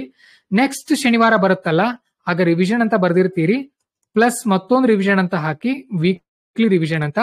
ಹಿಂದಿನ ಶನಿವಾರದ ಪೇಜ್ಗಳನ್ನ ಓಪನ್ ಮಾಡಿ. ಸೊ ಹಿಂದಿನ ಶನಿವಾರ ಏನೇನು ಓದಿದ್ರಿ ಅದನ್ನ ರಿವಿಷನ್ ಮಾಡ್ಕೊಳ್ಳಿ. ಎಷ್ಟನೇ ರಿವಿಷನ್ ಆಯ್ತು ಹೇಳಿ? ಆಗ 45-15 ಒಂದೇ ರಿವಿಷನ್. ಓದಿದ ತಕ್ಷಣ ಮೊದಲ ರಿವಿಷನ್, ಮಾರನೇ ದಿನ ಮುಂಜಾನೆ ಒಂದು ರಿವಿಷನ್, ರವಿವಾರ ರಿವಿಷನ್, ಮುಂದಿನ ಸೋಮವಾರ, ಮಂಗಳವಾರ, ಬುಧವಾರ ರಿವಿಷನ್, ಗುರುವಾರ ರಿವಿಷನ್. ಸೊ 4ನೇ ರಿವಿಷನ್ ಆಯ್ತು. ಮತ್ತೆ ತಿಂಗಳ ಕೊನೆ ದಿನ ಇರುತ್ತಲ್ಲ, ಅಂದ್ರೆ ಈಗ ಜೂನ್ ತಿಂಗಳ 30ನೇ ತಾರೀಕು ಇರುತ್ತಲ್ಲ, ಅವತ್ತು ಹೊಸ ಸಬ್ಜೆಕ್ಟ್ ಯಾವುದು ಓದ್ಲಿಕ್ಕೆ ಹೋಗಬೇಡಿ, ಬರೀ ರಿವಿಷನ್ ಮಾಡಿ. 5 ರಿವಿಷನ್ ಆಯ್ತು. ಇಷ್ಟು ಮಾಡ್ತಾ ಹೋಗಿ. ಒಂದೊಂದು ವಿಷಯವನ್ನ ನೀವ್ ಎಷ್ಟು ಸಾರಿ ಓದಿದ್ರಿ? 5 ಸಾರಿ ಓದಿದ್ರಿ. ಸಾಕ್ತಾನೆ? ಅದಕ್ಕಿಂತ ಇನ್ನೆಷ್ಟು ಬೇಕು ನಮಗೆ ರಿವಿಷನ್ ಮಾಡೋಕೆ? ಸೊ ಇದೆಲ್ಲ ಎಲ್ಲಿವರೆಗೂ? ಇದೆಲ್ಲ ಬರೀ ಡಿಸೆಂಬರ್ ವರೆಗೂ. ಡಿಸೆಂಬರ್ ಆದ ನಂತರ ಜನವರಿಯಿಂದ ನಿಮ್ಮ ಪ್ರಿಲಿಮ್ ಸ್ಟಡಿ ಸ್ಟಾರ್ಟ್ ಆಗುತ್ತೆ. ಆಗ ಪ್ರತಿಯೊಂದು ಸಬ್ಜೆಕ್ಟ್ ಮತ್ತೆ 5 ಸಾರಿ ರಿವಿಷನ್ ಮಾಡಬೇಕು. ಆಮೇಲೆ ಟೆಸ್ಟ್ ಸೀರೀಸ್ ಗಳನ್ನ ಬರೀಬೇಕು, ಟೆಸ್ಟ್ ಸೀರೀಸ್ ಗಳನ್ನ ಚೆಕ್ ಮಾಡ್ಕೊಳ್ಬೇಕು. ಒಟ್ನಲ್ಲಿ ನಿಮ್ಮ ಪ್ರಿಲಿಮ್ಸ್ ಎಕ್ಸಾಮ್ ಮೇ 26 ಬರೋ ವೇಳೆಗೆ ಎಷ್ಟು ಸಾರಿ ರಿವಿಷನ್ ಆಗುತ್ತೆ ಹೇಳಿ? 12 ರಿಂದ 15 ಸಾರಿ ಒಂದು ಟಾಪಿಕ್ ಅನ್ನ ಓದಿರ್ತೀರಿ. ಯಾಕೆ ನೆನಪಿಗೆ ಬರಲ್ಲ? ಬಂದೇ ಬರುತ್ತೆ, ಬರದೇ ಬರಿತೀರಿ. ಇದೇ ಟೆಕ್ನಿಕ್ ಅನ್ನ ಯೂಸ್ ಮಾಡಿದ್ರಿಂದ ನಾನು 79 ಅಂಕಗಳನ್ನ GS 1ರಲ್ಲಿ ತಗೊಂಡಿದ್ದೆ. ಅವತ್ ನನಗೆ ಆಕ್ಚುಲಿ ನಿಮ್ಗೆ ನಿಜ ಹೇಳ್ತೀನಿ, ಸ್ವಲ್ಪ ಹೆಲ್ತ್ ಸರಿ ಇರಲಿಲ್ಲ ನಂದು. 2022ರಲ್ಲಿ ಜೂನ್ 2ನೇ ತಾರೀಕಿನ ಎಕ್ಸಾಮ್ ಇತ್ತು ನಮ್ದು. ಸೊ ಹೆಲ್ತ್ ಸರಿ ಇಲ್ಲದೆ ಇರೋದ್ರಿಂದ ಓದೋದು ಸ್ಲೋ ಆಯ್ತು ನಂದು ಅವತ್ತು. ಹಾಗಾಗಿ ಬರೀ 59 ಕ್ವಶನ್ಸ್ ಗಳನ್ನ ನಾನು ಅಟೆಂಪ್ಟ್ ಮಾಡಿದ್ದೆ. ಹಾಗಾಗಿ 79 ಬಂತು. ಇನ್ನೊಂದು 10 ಕ್ವಶನ್ ಜಾಸ್ತಿ ಮಾಡಿದ್ರೆ ನಂದು ಒಂದು 88 ಆಗ್ತಾ ಇತ್ತು, ನಂದು ಕಟ್ ಆಫ್ ರೀಚ್ ಆಗ್ತಾ ಇತ್ತು. ಹಾಗಾಗಿ ದಯವಿಟ್ಟು ಈ ಟಿಕ್ಸ್ ಗಳನ್ನ ಫಾಲೋ ಮಾಡಲೇಬೇಕು. ನೀವು ಕೋಚಿಂಗ್, ನಮ್ಮ ಕೋರ್ಸ್ ನ ಯಾರು ಜಾಯ್ನ್ ಆಗ್ತಾ ಇದ್ದೀರಿ, ನಿಮ್ ಕಡ್ಡಾಯವಾಗಿ ನಾವು ರಿವಿಷನ್, ಮೊದಲೇ ನೀವು ಓದೋದು ಸೆಕೆಂಡರಿ, ನೀವು ಓದ್ತಿರೋ ಬಿಡ್ತಿರೋ ಸೆಕೆಂಡರಿ. ನಾವು ಕ್ಲಾಸ್ ನಲ್ಲೇ ನಿಮ್ಗೆಲ್ಲ ಪರ್ಫೆಕ್ಟ್ ಮಾಡ್ಸಿರ್ತೀವಿ. ರಿವಿಷನ್ ಮಾಡಿದೀರೋ ಇಲ್ವೋ ಅನ್ನೋದು ತುಂಬಾ ಇಂಪಾರ್ಟೆಂಟ್ ಆಗುತ್ತೆ. ಪ್ರಿಲಿಮ್ಸ್ಗೆ ಬರೀ ರಿವಿಷನ್ ಬೇಕು, ಬರೀ ರಿವಿಷನ್. ಪ್ರಿಲಿಮ್ಸ್ಗೆ ಅಂದ್ರೆ ಒಂದ್ಸಾರಿ ಓದೋದು, ಪದೇ ರಿವಿಷನ್ ಮಾಡೋದು, ಪ್ರಿಲಿಮ್ಸ್ ಕ್ಲಿಯರ್ ಆಗುತ್ತೆ. ಮೇನ್ಸ್ ಬರೀ ಬರೆಯೋದು ಅಷ್ಟೇ. ಪ್ರಿಲಿಮ್ಸ್ಗೆ ಚೆನ್ನಾಗಿ ಓದ್ಕೊಂಡಿರ್ತೀರಿ ಹೇಗಿದ್ರು, ಅದನ್ನ ಮೇನ್ಸ್ ನಲ್ಲಿ ಬರೆಯೋದಷ್ಟೇ. ಆಗ ಚೆನ್ನಾಗಿ ಸ್ಕೋರ್ ಆಗೇ ಆಗುತ್ತೆ. ಆಮೇಲೆ ಕೆಲವೊಬ್ರಿಗೆ ರಿವಿಷನ್ ಮಾಡುವಾಗ ನಿದ್ದೆ ಬರುತ್ತೆ ಸರ್, ನಮ್ಗೆ ಓದೋಕ್ಕಾಗಲ್ಲ ಅಂದ್ರೆ ನೀವು ತಿರ್ಗಾಡ್ಕೊಂಡು ಓದಬಹುದು, ಇಲ್ಲ ಕೈಯಿಂದ ರಫ್ ಪೇಜ್ಗಳಲ್ಲಿ ಬರೆದು ಕೂಡ ಪ್ರಾಕ್ಟೀಸ್ ಮಾಡಬಹುದು. ಕೆಲವೊಂದು ಡಯಾಗ್ರಾಮ್ಗಳು ಇರುತ್ತಲ್ಲ, ಅದನ್ನೆಲ್ಲ ಕೈಲಿಂದ ಬರದೇ ಪ್ರಾಕ್ಟೀಸ್ ಮಾಡಬೇಕು. ಸರಿ, ಅದನ್ನು ಕೂಡ ಮಿಸ್ ಮಾಡಬೇಡಿ. ಅರ್ಥ ಆಯ್ತಾ? ಇಲ್ಲಿವರೆಗೂ ಓದೋದು ಹೇಗೆ, ರಿವಿಷನ್ ಯಾವ ರೀತಿ ಮಾಡೋದು ಅಂತ ಹೇಳಿದೆ. ಇನ್ನು ನಮ್ಮ ಮೆಂಟರ್ಶಿಪ್ಗೆ ಬಂದ್ರೆ, 1000 ರೂಪಾಯಿ ಕೊಟ್ಟು ಜಾಯ್ನ್ ಆಗಿದ್ದೀರಿ. ಯಾರು ದೊಡ್ಡ ಫುಲ್ ಕೋರ್ಸ್ಗೆ ಜಾಯ್ನ್ ಆಗಿದ್ರೆ ಅವ್ರಿಗೆ ಇದು ಫ್ರೀ ಇರುತ್ತೆ ಮೆಂಟರ್ಶಿಪ್. ಇಲ್ಲಿ ನಿಮ್ಗೆ ನಾವು ವಾಟ್ಸ್ಆಪ್ ಗ್ರೂಪ್ಗಳನ್ನ ಮಾಡಿರ್ತೀವಿ. ಫುಲ್ ಕೋರ್ಸ್ ಒಂದಿರುತ್ತೆ, 5000 ಒಂದು ಕೋರ್ಸ್ ಅವ್ರದ್ದು. ಅದರಲ್ಲಿ ನಾವು ಏನಾದ್ರು ಇಂಪಾರ್ಟೆಂಟ್ ಮಾಹಿತಿ ಇದ್ರೆ ಮಾತ್ರ ಹಾಕ್ತೀವಿ. ಮೆಂಟರ್ಶಿಪ್ ಒಂದು ಗ್ರೂಪ್ ಮಾಡ್ತೀವಿ, ಅದರಲ್ಲಿ ನಿಮ್ಮನ್ನ ಆಡ್ ಮಾಡ್ತಾ ಹೋಗ್ತೀವಿ. ಈಗಾಗಲೇ ಹೇಳಿದೆ ನಾನು, ಒಂದು 5 AM ಟೀಮ್ ಇರುತ್ತೆ, ಒಂದು ರಾತ್ರಿ 12 AM ಇರುತ್ತೆ. ಯಾರ್ಯಾರು 5 AM ಇದ್ದೀರಿ, ಸೊ ನೀವು ನಮಗೆ ಮೊದಲೇ ತಿಳಿಸಿ, ನಾವು ನಿಮ್ಮ ನೇಮ್ ಅನ್ನ ಸೇವ್ ಮಾಡ್ಕೊಳ್ಳುವಾಗ ಅದೇ ರೀತಿ ಮಾಡ್ಕೊಂಡಿರ್ತೀವಿ. ನೀವು ಪ್ರತಿದಿನ ಬೆಳಗ್ಗೆ ಎದ್ದ ತಕ್ಷಣ 5 AMಗೆ ಗುಡ್ ಮಾರ್ನಿಂಗ್ ಅಂತ ಹಾಕ್ಬೇಕು. ಅಥವಾ ನಾನು ಹೇಳ್ಕೊಡ್ತೀನಿ ನಿಮ್ಗೆ, ನಾನೊಂದು ಪ್ಲಾನ್ ಇದೆ ನಂದು. ಆಕ್ಚುಲಿ ಕ್ಯಾಂಡಿಡೇಟ್ ನಿಮ್ಮ ರೋಲ್ ನಂಬರ್ ಕೊಟ್ಟು ರಿಪೋರ್ಟಿಂಗ್ ಸರ್ ಅಂತ ಅನ್ಕೊಳ್ಬೇಕು. ಆರ್ಮಿ ರೀತಿ ಅದೊಂದು ಹುರುಪು ಹುಮ್ಮಸ್ ಇರುತ್ತೆ.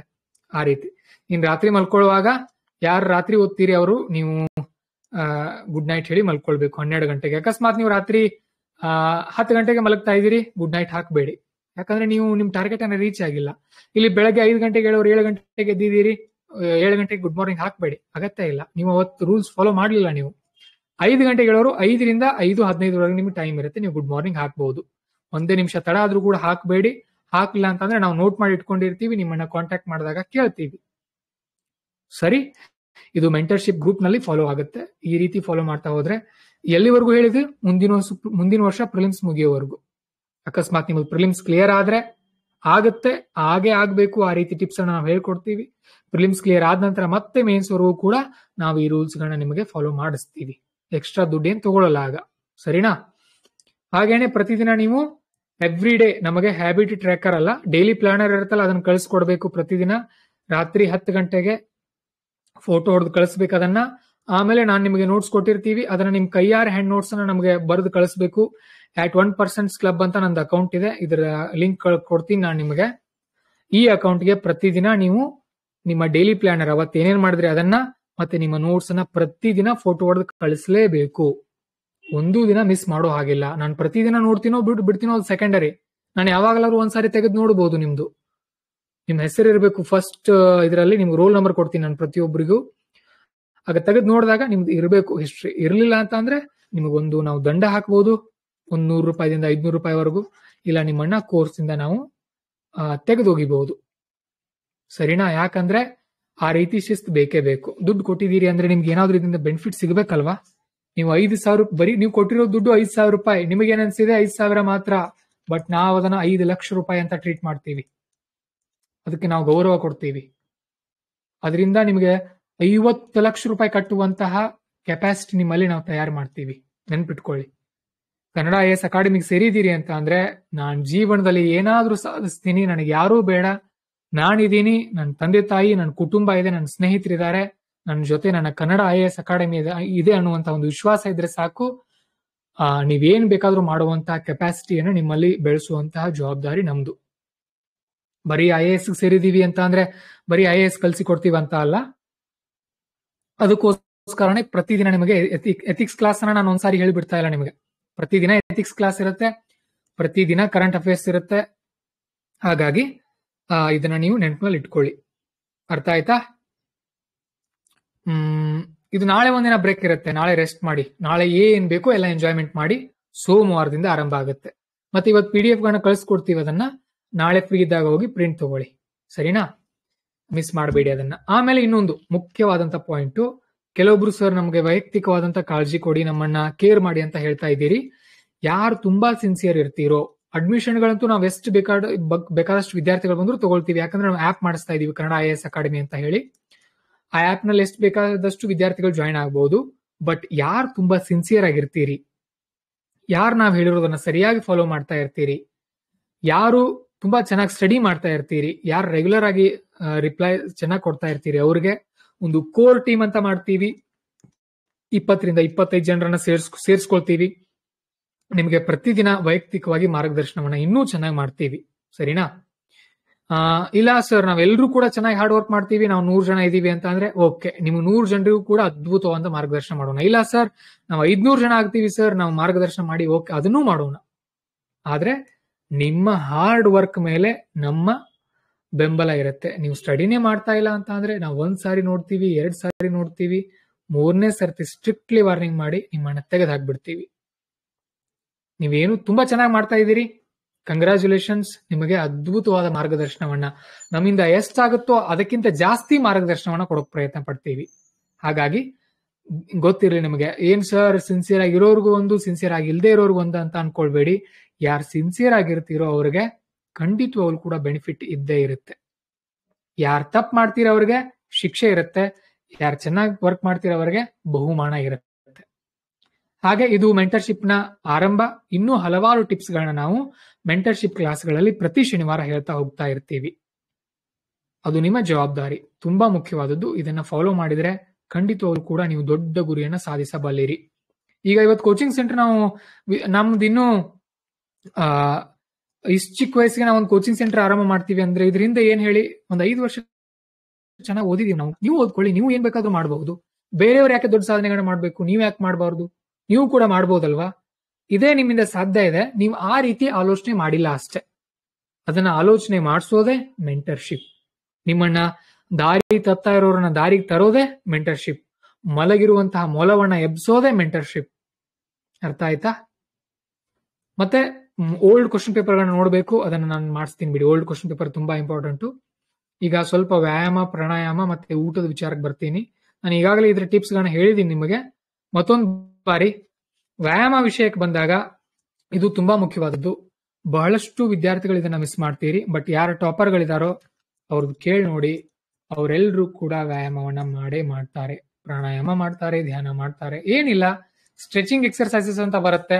ಸ್ವಲ್ಪ ಕೈ ಲೂಸ್ ಮಾಡೋದು, ಕೈ ಅಗಲ, ಈಗ ಕಾಲ ಅಗಲ ಮಾಡೋದು, ಕೂತ್ ಹೇಳೋದು, ಆಮೇಲೆ ಗೋಣ್ ತಿರುಗಿಸೋದಿರ್ಬೋದು, ಕಣ್ಣು ತಿರುಗಿಸೋದು, ಇವೆಲ್ಲ ಎಕ್ಸರ್ಸೈಸ್ ಸ್ಟ್ರೆಚಿಂಗ್ ನಲ್ಲಿ ಬರುತ್ತೆ. ಇದಾದ ನಂತರ ಸೂರ್ಯ ನಮಸ್ಕಾರ ಅಂತ ಒಂದು ಆಪ್ ಸಿಗುತ್ತೆ. ಬರೀ 1 MB ಅಂತ ಒಂದೇನೋ ಆಪ್ ಇದೆ. ಅದರಲ್ಲಿ ಸೆಟ್ ಮಾಡೋದು, ಒಂದು 10 ಸೂರ್ಯ ನಮಸ್ಕಾರ ಮಾಡೋದು. ಎಷ್ಟು ಬೇಗ ಆಗುತ್ತೆ? ಒಂದು 5 ನಿಮಿಷ ಅಷ್ಟೇ, ಬಹಳ ಇಲ್ಲ. ಡಂಬೆಲ್ಸ್ ಇದ್ರೆ ಡಂಬೆಲ್ಸ್ ಮಾಡಿ.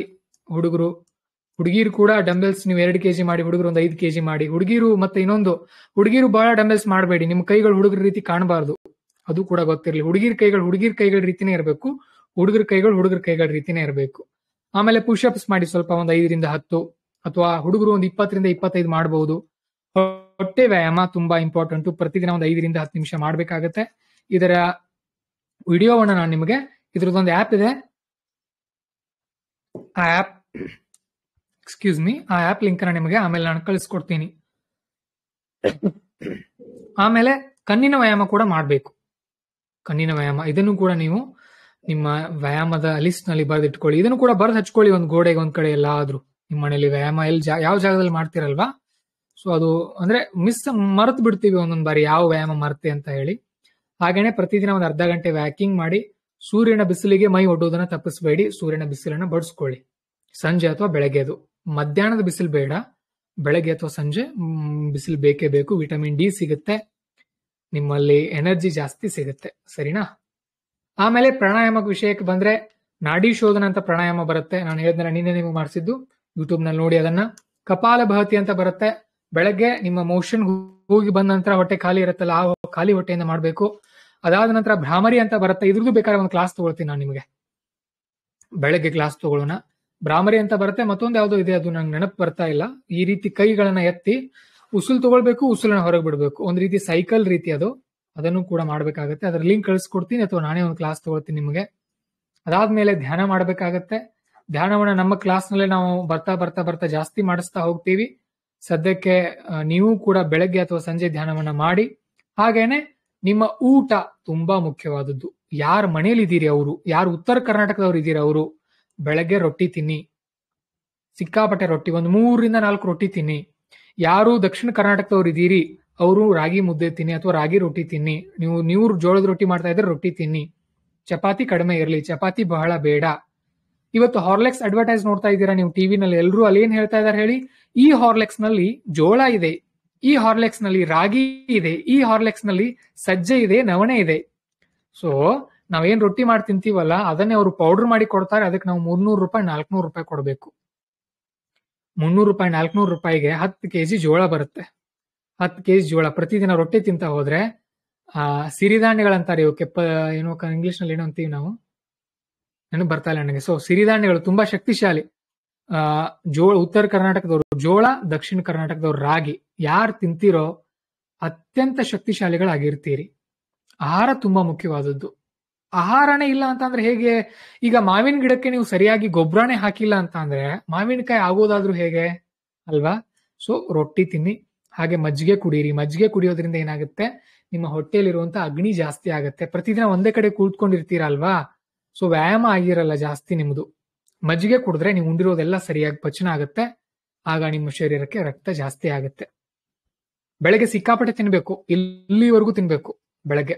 ಮಧ್ಯಾಹ್ನ ಸ್ವಲ್ಪ ಕಡಿಮೆ ಇರಲಿ, ರಾತ್ರಿ ಕಡಿಮೆ ಮಾಡಿ. ಇಲ್ಲ ನೀವು ಪಾಪ ಹಾಸ್ಟೆಲ್ ನಲ್ಲಿ ಇದೀರಿ, ನಿಮಗೆ ಸರಿಯಾಗಿ ವ್ಯವಸ್ಥೆ ಇಲ್ಲ ಸರ್, ಬೆಳಗ್ಗೆ ತುಂಬಾ ಕಡಿಮೆ ಟಿಫಿನ್ ಇರುತ್ತೆ, ಮಧ್ಯಾಹ್ನ ಊಟ ಇರುತ್ತೆ, ರಾತ್ರಿ ಊಟ ಇರುತ್ತೆ ಅಂದ್ರೆ ಪರವಾಗಿಲ್ಲ, ತಿನ್ನಿ, ಏನೂ ಆಗಲ್ಲ. ನೀವು ಸ್ವಲ್ಪ ವ್ಯಾಯಾಮ ಚೆನ್ನಾಗಿ ಮಾಡಿದ್ರೆ ಚೆನ್ನಾಗಿರ್ತೀರಿ. ಸರಿ. ಆಮೇಲೆ ಕೆಲವೊಬ್ರು ವ್ಯಾಯಾಮ ಅಂತ ಹೇಳಿದ ತಕ್ಷಣ ಹೋಗಿ ಜಿಮ್ ಸೇರ್ಕೊಂಡ್ ಬಿಡ್ಬೇಡಿ. 2-3 ಗಂಟೆ ವೇಸ್ಟ್ ಆಗುತ್ತೆ, ಹೋಗಬಾರ್ದು ಜಿಮ್ಗೆ. IAS ವಿದ್ಯಾರ್ಥಿಗಳೆಲ್ಲ ಜಿಮ್ಗೆ ಹೋಗುವಾಗತ್ತೆ ಇಲ್ಲ. ನಾನೇ ಇನ್ಸ್ಟಾಗ್ರಾಮ್ ನಲ್ಲಿ ಕೋರ್ಸ್ ಮಾಡಿದ್ದೆ, ಕೆಲವೊಂದು ಫ್ರೀ ಕೋರ್ಸ್, ಒಂದು 33 ರೂಪಾಯಿ ಯಾವ ಕೋರ್ಸ್ ಮಾಡಿದ್ದೆ. ಅಲ್ಲಿ ಹೇಳಿದ್ದೆ ನಾನು ಜಿಮ್ಗೆ ಹೋಗಿ ಅಂತ. ಅವ್ರು IAS ವಿದ್ಯಾರ್ಥಿಗಳಲ್ಲ, ಅವ್ರಿಗೆ ಬೇರೆ ಅವ್ರ ಮೆಂಟಾಲಿಟಿನೇ ಬೇರೆ. ಅವ್ರಿಗೆ ನಾನು ಹೇಳ್ಕೊಡ್ಬೇಕಾದದ್ದೇ ಬೇರೆ, ನಿಮ್ಗೆ ಹೇಳ್ಕೊಡ್ಬೇಕಾದದ್ದೇ ಬೇರೆ. ಈಗ ನಾನು IAS ನಿಮ್ ಕ್ಲಾಸ್ ಕೂಡ ಹೇಳ್ತೀನಿ, ನಾನು ಕೂಡ ಸ್ಟಡಿ ಮಾಡ್ತೀನಿ. ನಾನು ಜಿಮ್ಗೆ ಹೋಗಲ್ಲ, ಮನೇಲೆ ಎಕ್ಸರ್ಸೈಸ್ ಮಾಡ್ತೀನಿ ಸಾಕಷ್ಟೇ. ಯಾಕಂದ್ರೆ ಜಿಮ್ಗೆ ಹೋಗೋಕೆ 1 ಗಂಟೆ, ಅಲ್ಲಿ ವ್ಯಾಯಾಮ ಮಾಡೋಕೊಂದ್ ಅರ್ಧ ಗಂಟೆ, 1.5-2 ಗಂಟೆ ವೇಸ್ಟ್ ಆಯ್ತು. ನೀವು ಮನೇಲೆ ಮಾಡಿದ್ರೆ ಅರ್ಧ ಗಂಟೆಲಿ ಏನ್ ಬೇಕಾದ್ರೂ ಮಾಡಿ ಹೋಗಿಬಹುದಲ್ವಾ. ಈ ರೀತಿ ಟೈಮ್ ತುಂಬಾ ಇಂಪಾರ್ಟೆಂಟ್. ಈ ಬಹಳ ವಿದ್ಯಾರ್ಥಿಗಳು ಏನ್ ಮಾಡ್ತಾರೆ, ಎಲ್ಲ ಮಾಡಿ ನಿದ್ದೆನಲ್ಲಿ ಕಾಂಪ್ರಮೈಸ್ ಮಾಡ್ಕೊಳಕ್ ನೋಡ್ತಾರೆ. ನಿದ್ದೆನಲ್ಲಿ ಕಾಂಪ್ರಮೈಸ್ ಮಾಡ್ಕೊಳ್ಬಾರ್ದು. ಯಾಕಂದ್ರೆ ನಿದ್ದೆ ತುಂಬಾ ಇಂಪಾರ್ಟೆಂಟ್. 7-8 ಗಂಟೆ ಚೆನ್ನಾಗಿ ನಿದ್ದೆ ಮಾಡ್ಲೇಬೇಕು. ನಿದ್ದೆ ಜಾಸ್ತಿ ಮಾಡೋದ್ರಿಂದ ಅತಿನೂ ಆಗ್ಬಾರ್ದು. 7-8 ಗಂಟೆ ನಿದ್ದೆ ಮಾಡೋದ್ರಿಂದ ನಿಮ್ಮ ನೆನಪಿನ ಶಕ್ತಿ ಚೆನ್ನಾಗಿರುತ್ತೆ. ನಾನು ಹೇಳೋದು ಕೇಳ್ತಾ ಇದೆ ತಾನೆ? ಒಬ್ರು ಯಾರೋ ಮೆಸೇಜ್ ಮಾಡಿದ್ರು ಕೇಳ್ತಾ ಇಲ್ಲ ಅಂತ ಹೇಳಿ. ಹ್ಯಾಂಡ್ ರೇಸ್ ಮಾಡಿ ಕೇಳ್ತಾ ಇದ್ರೆ. ಹಲೋ, ಕೇಳ್ತಾ ಇದೆಯಾ? ಹ್ಯಾಂಡ್ ರೇಸ್ ಮಾಡಿ ಎಲ್ರು ಕೇಳ್ತಾ ಇರೋರು. ಓಕೆ, ಕೇಳ್ತಾ ಇದೆ. ಸರಿ, ನಿದ್ದೆ ತಪ್ಪಿಸ್ಬೇಡಿ. ನಿದ್ದೆ ಜೊತೆ ಒಟ್ಟೆ ನಿಮ್ ಜೀವನದಲ್ಲಿ ಹೇಳ್ತೀನಿ, ನೀವು ಯಾವ್ದ್ರ ಜೊತೆ ಆದ್ರೂ ಕಾಂಪ್ರಮೈಸ್ ಮಾಡ್ಕೊಳ್ಳಿ. ನಿದ್ದೆ, ನಿಮ್ಮ ಆಹಾರ ಮತ್ತೆ ನಿಮ್ಮ ನ್ಯಾಚುರಲ್ ಕಾಲ್ಸ್, ದೈಹಿಕ ಬಯಕೆಗಳಂದ್ರೆ ನೀರಡಿಕೆ ಆದಾಗ, ರಿಸೆಸ್ ಆದಾಗ, ಮೋಷನ್ ಆದಾಗ ಅವುಗಳನ್ನ ತಡಿಲಿಕ್ಕೆ ಹೋಗಬಾರ್ದು. ನಿದ್ದೆ ಬಂದಾಗ ಸುಮ್ಮನೆ ಮಲ್ಕೊಂಡ್ ಬಿಡ್ಬೇಕು. ನೀರಡಿಕೆ ಆದಾಗ ಮೊದಲು ನೀರು ಕುಡಿಲೇಬೇಕು. ರಿಸೆಸ್ ಆದಾಗ ಹೋಗ್ಲೇಬೇಕು. ಮೋಷನ್ ಆದಾಗ ಹೋಗ್ಲೇಬೇಕು. ಹಸಿವಾದಾಗ ಚೆನ್ನಾಗಿ ಊಟ ಮಾಡ್ಲೇಬೇಕು. ಇದನ್ನ ಸರಿಯಾಗಿ ಮಾಡ್ಲಿಲ್ಲ ಅಂದ್ರೆ ಆರೋಗ್ಯ ಕೆಡ್ತಾ ಬರುತ್ತೆ. ಸರಿನಾ? ಇಷ್ಟನ್ನ ನೆನಪಿನಲ್ಲಿ ಇಟ್ಕೊಳ್ಳಿ. ಹಾಗೆ ಇನ್ನೊಂದು ಪಾಯಿಂಟ್ ಹೇಳಿದ್ದೆ, ರಾತ್ರಿ ಮೊಸರು ಬೇಡ, ಸಾಂಬಾರ್ನಲ್ಲಿ ಹಾಲು ಮಿಕ್ಸ್ ಮಾಡಬೇಡಿ. ಹಾಲನ್ನ ಮಿಕ್ಸ್ ಮಾಡಬಾರ್ದು ಸಾಂಬಾರ್ನಲ್ಲಿ. ಬೇಕಾದ್ರೆ ಬಿಸಿ ಸಾಂಬಾರು, ಬಿಸಿ ಅನ್ನೋದ್ರ ಜೊತೆ ಬಿಸಿ ತುಪ್ಪ ಹಾಕೊಳ್ಬಹುದು, ಆದ್ರೆ ಮೊಸರು ಮಿಕ್ಸ್ ಆಗಬಾರ್ದು. ಕೆಲವೊಬ್ರು ಮಾಂಸಾಹಾರಿಗಳು ಚಿಕನ್ ನಲ್ಲಿ ಚಿಕನ್ ಮಾಡೋವಾಗಲೇ ಮೊಸರು ಹಾಕಿ ತಿಂತಾರೆ. ಅದೆಲ್ಲ ಬರ್ತಾ ಬರ್ತಾ ಹಾರ್ಟ್ ಅಟ್ಯಾಕ್ ಆಗುತ್ತೆ ಅವ್ರಿಗೆ. ಪಾಪ ಗೊತ್ತಿಲ್ಲ. ಇರ್ಲಿ, ಪರವಾಗಿಲ್ಲ, ಟೈಮ್ ಬಂದಾಗ ಹೇಳೋಣ ಅಂತ ಅವ್ರಿಗೆಲ್ಲ. ಸದ್ಯಕ್ಕೆ ನಿಮ್ಗೆ ಅರ್ಥ ಆಯ್ತು ಅನ್ಕೊಳ್ತೀನಿ. ನಾನು ಮೆಂಟರ್ಶಿಪ್ ಬಗ್ಗೆ ಒಂದು ಐಡಿಯಾ ಕೊಟ್ಟಿದ್ದೀನಿ. ನಾನು ಇನ್ನು ಪ್ರತಿ ವಾರ ಕ್ಲಾಸ್ ಇರುತ್ತೆ ಮೆಂಟರ್ಶಿಪ್ದು. ಪ್ರತಿದಿನ ನಿಮ್ಮನ್ನ ನಾವು ಚೆಕ್ ಮಾಡ್ತಾ ಇರ್ತೀವಿ. ಒಟ್ನಲ್ಲಿ ಮೆಂಟರ್ಶಿಪ್ ಅಂದ್ರೆ ಇಷ್ಟೇ. ಇನ್ನೂ ಹಲವಾರು ಟ್ರಿಕ್ಸ್ಗಳನ್ನ ನಾವು ಅಳವಡಿಸ್ಕೊಳ್ತಾ ಹೋಗ್ತೀವಿ. ನಿಮ್ಮಿಂದ ಆನ್ಸರ್ ಬರೆಸ್ತೀವಿ, ಎಸ್ಸೆಗಳನ್ನ ಬರೆಸ್ತೀವಿ, ಅದ್ರ ಕ್ವಾಲಿಟಿ ಚೆನ್ನಾಗಿದೆ ಇಲ್ವಾ ಅಂತ ಚೆಕ್ ಮಾಡಿಸ್ತೀವಿ. ಹಾಗಾಗಿ ಮೆಂಟರ್ಶಿಪ್ ಅಂತ ಅಂದ್ರೆ ಏನು ಒಟ್ನಲ್ಲಿ ಅರ್ಥ ಮಾಡ್ಕೊಳ್ಳಿ. ಅಂಡ್ ಮೆಂಟರ್ಶಿಪ್ ಅಂದ್ರೆ ಏನು, ನಿಮ್ಮನ್ನ ಅಲರ್ಟ್ ಆಗಿಡೋದು, ಎಚ್ಚರ ಇಡೋದು, ಇದು ಮೆಂಟರ್ಶಿಪ್ ಆಗುತ್ತೆ. ಕೋಚಿಂಗ್ ಅಂದ್ರೆ ಏನು, ತರಬೇತಿ. ಏನ್ ಬೇಕೋ ನಿಮ್ಮ ಎಕ್ಸಾಮ್ಗೆ ಅದನ್ನ ಮಟೀರಿಯಲ್ ಕೊಡೋದು, ಕ್ಲಾಸ್ಗಳನ್ನ ಹೇಳೋದಾಗುತ್ತೆ. ಸರಿ, ಅರ್ಥ ಆಯ್ತು ಅನ್ಕೊಳ್ತೀನಿ. ಸೊ ಇಲ್ಲಿಗೆ ಈ ಒಂದು ಮೆಂಟರ್ಶಿಪ್ ಕ್ಲಾಸ್ ಅನ್ನ ನಾನು 1 ನಿಮಿಷ ರೆಕಾರ್ಡಿಂಗ್ ಸ್ಟಾಪ್ ಮಾಡ್ತೀನಿ.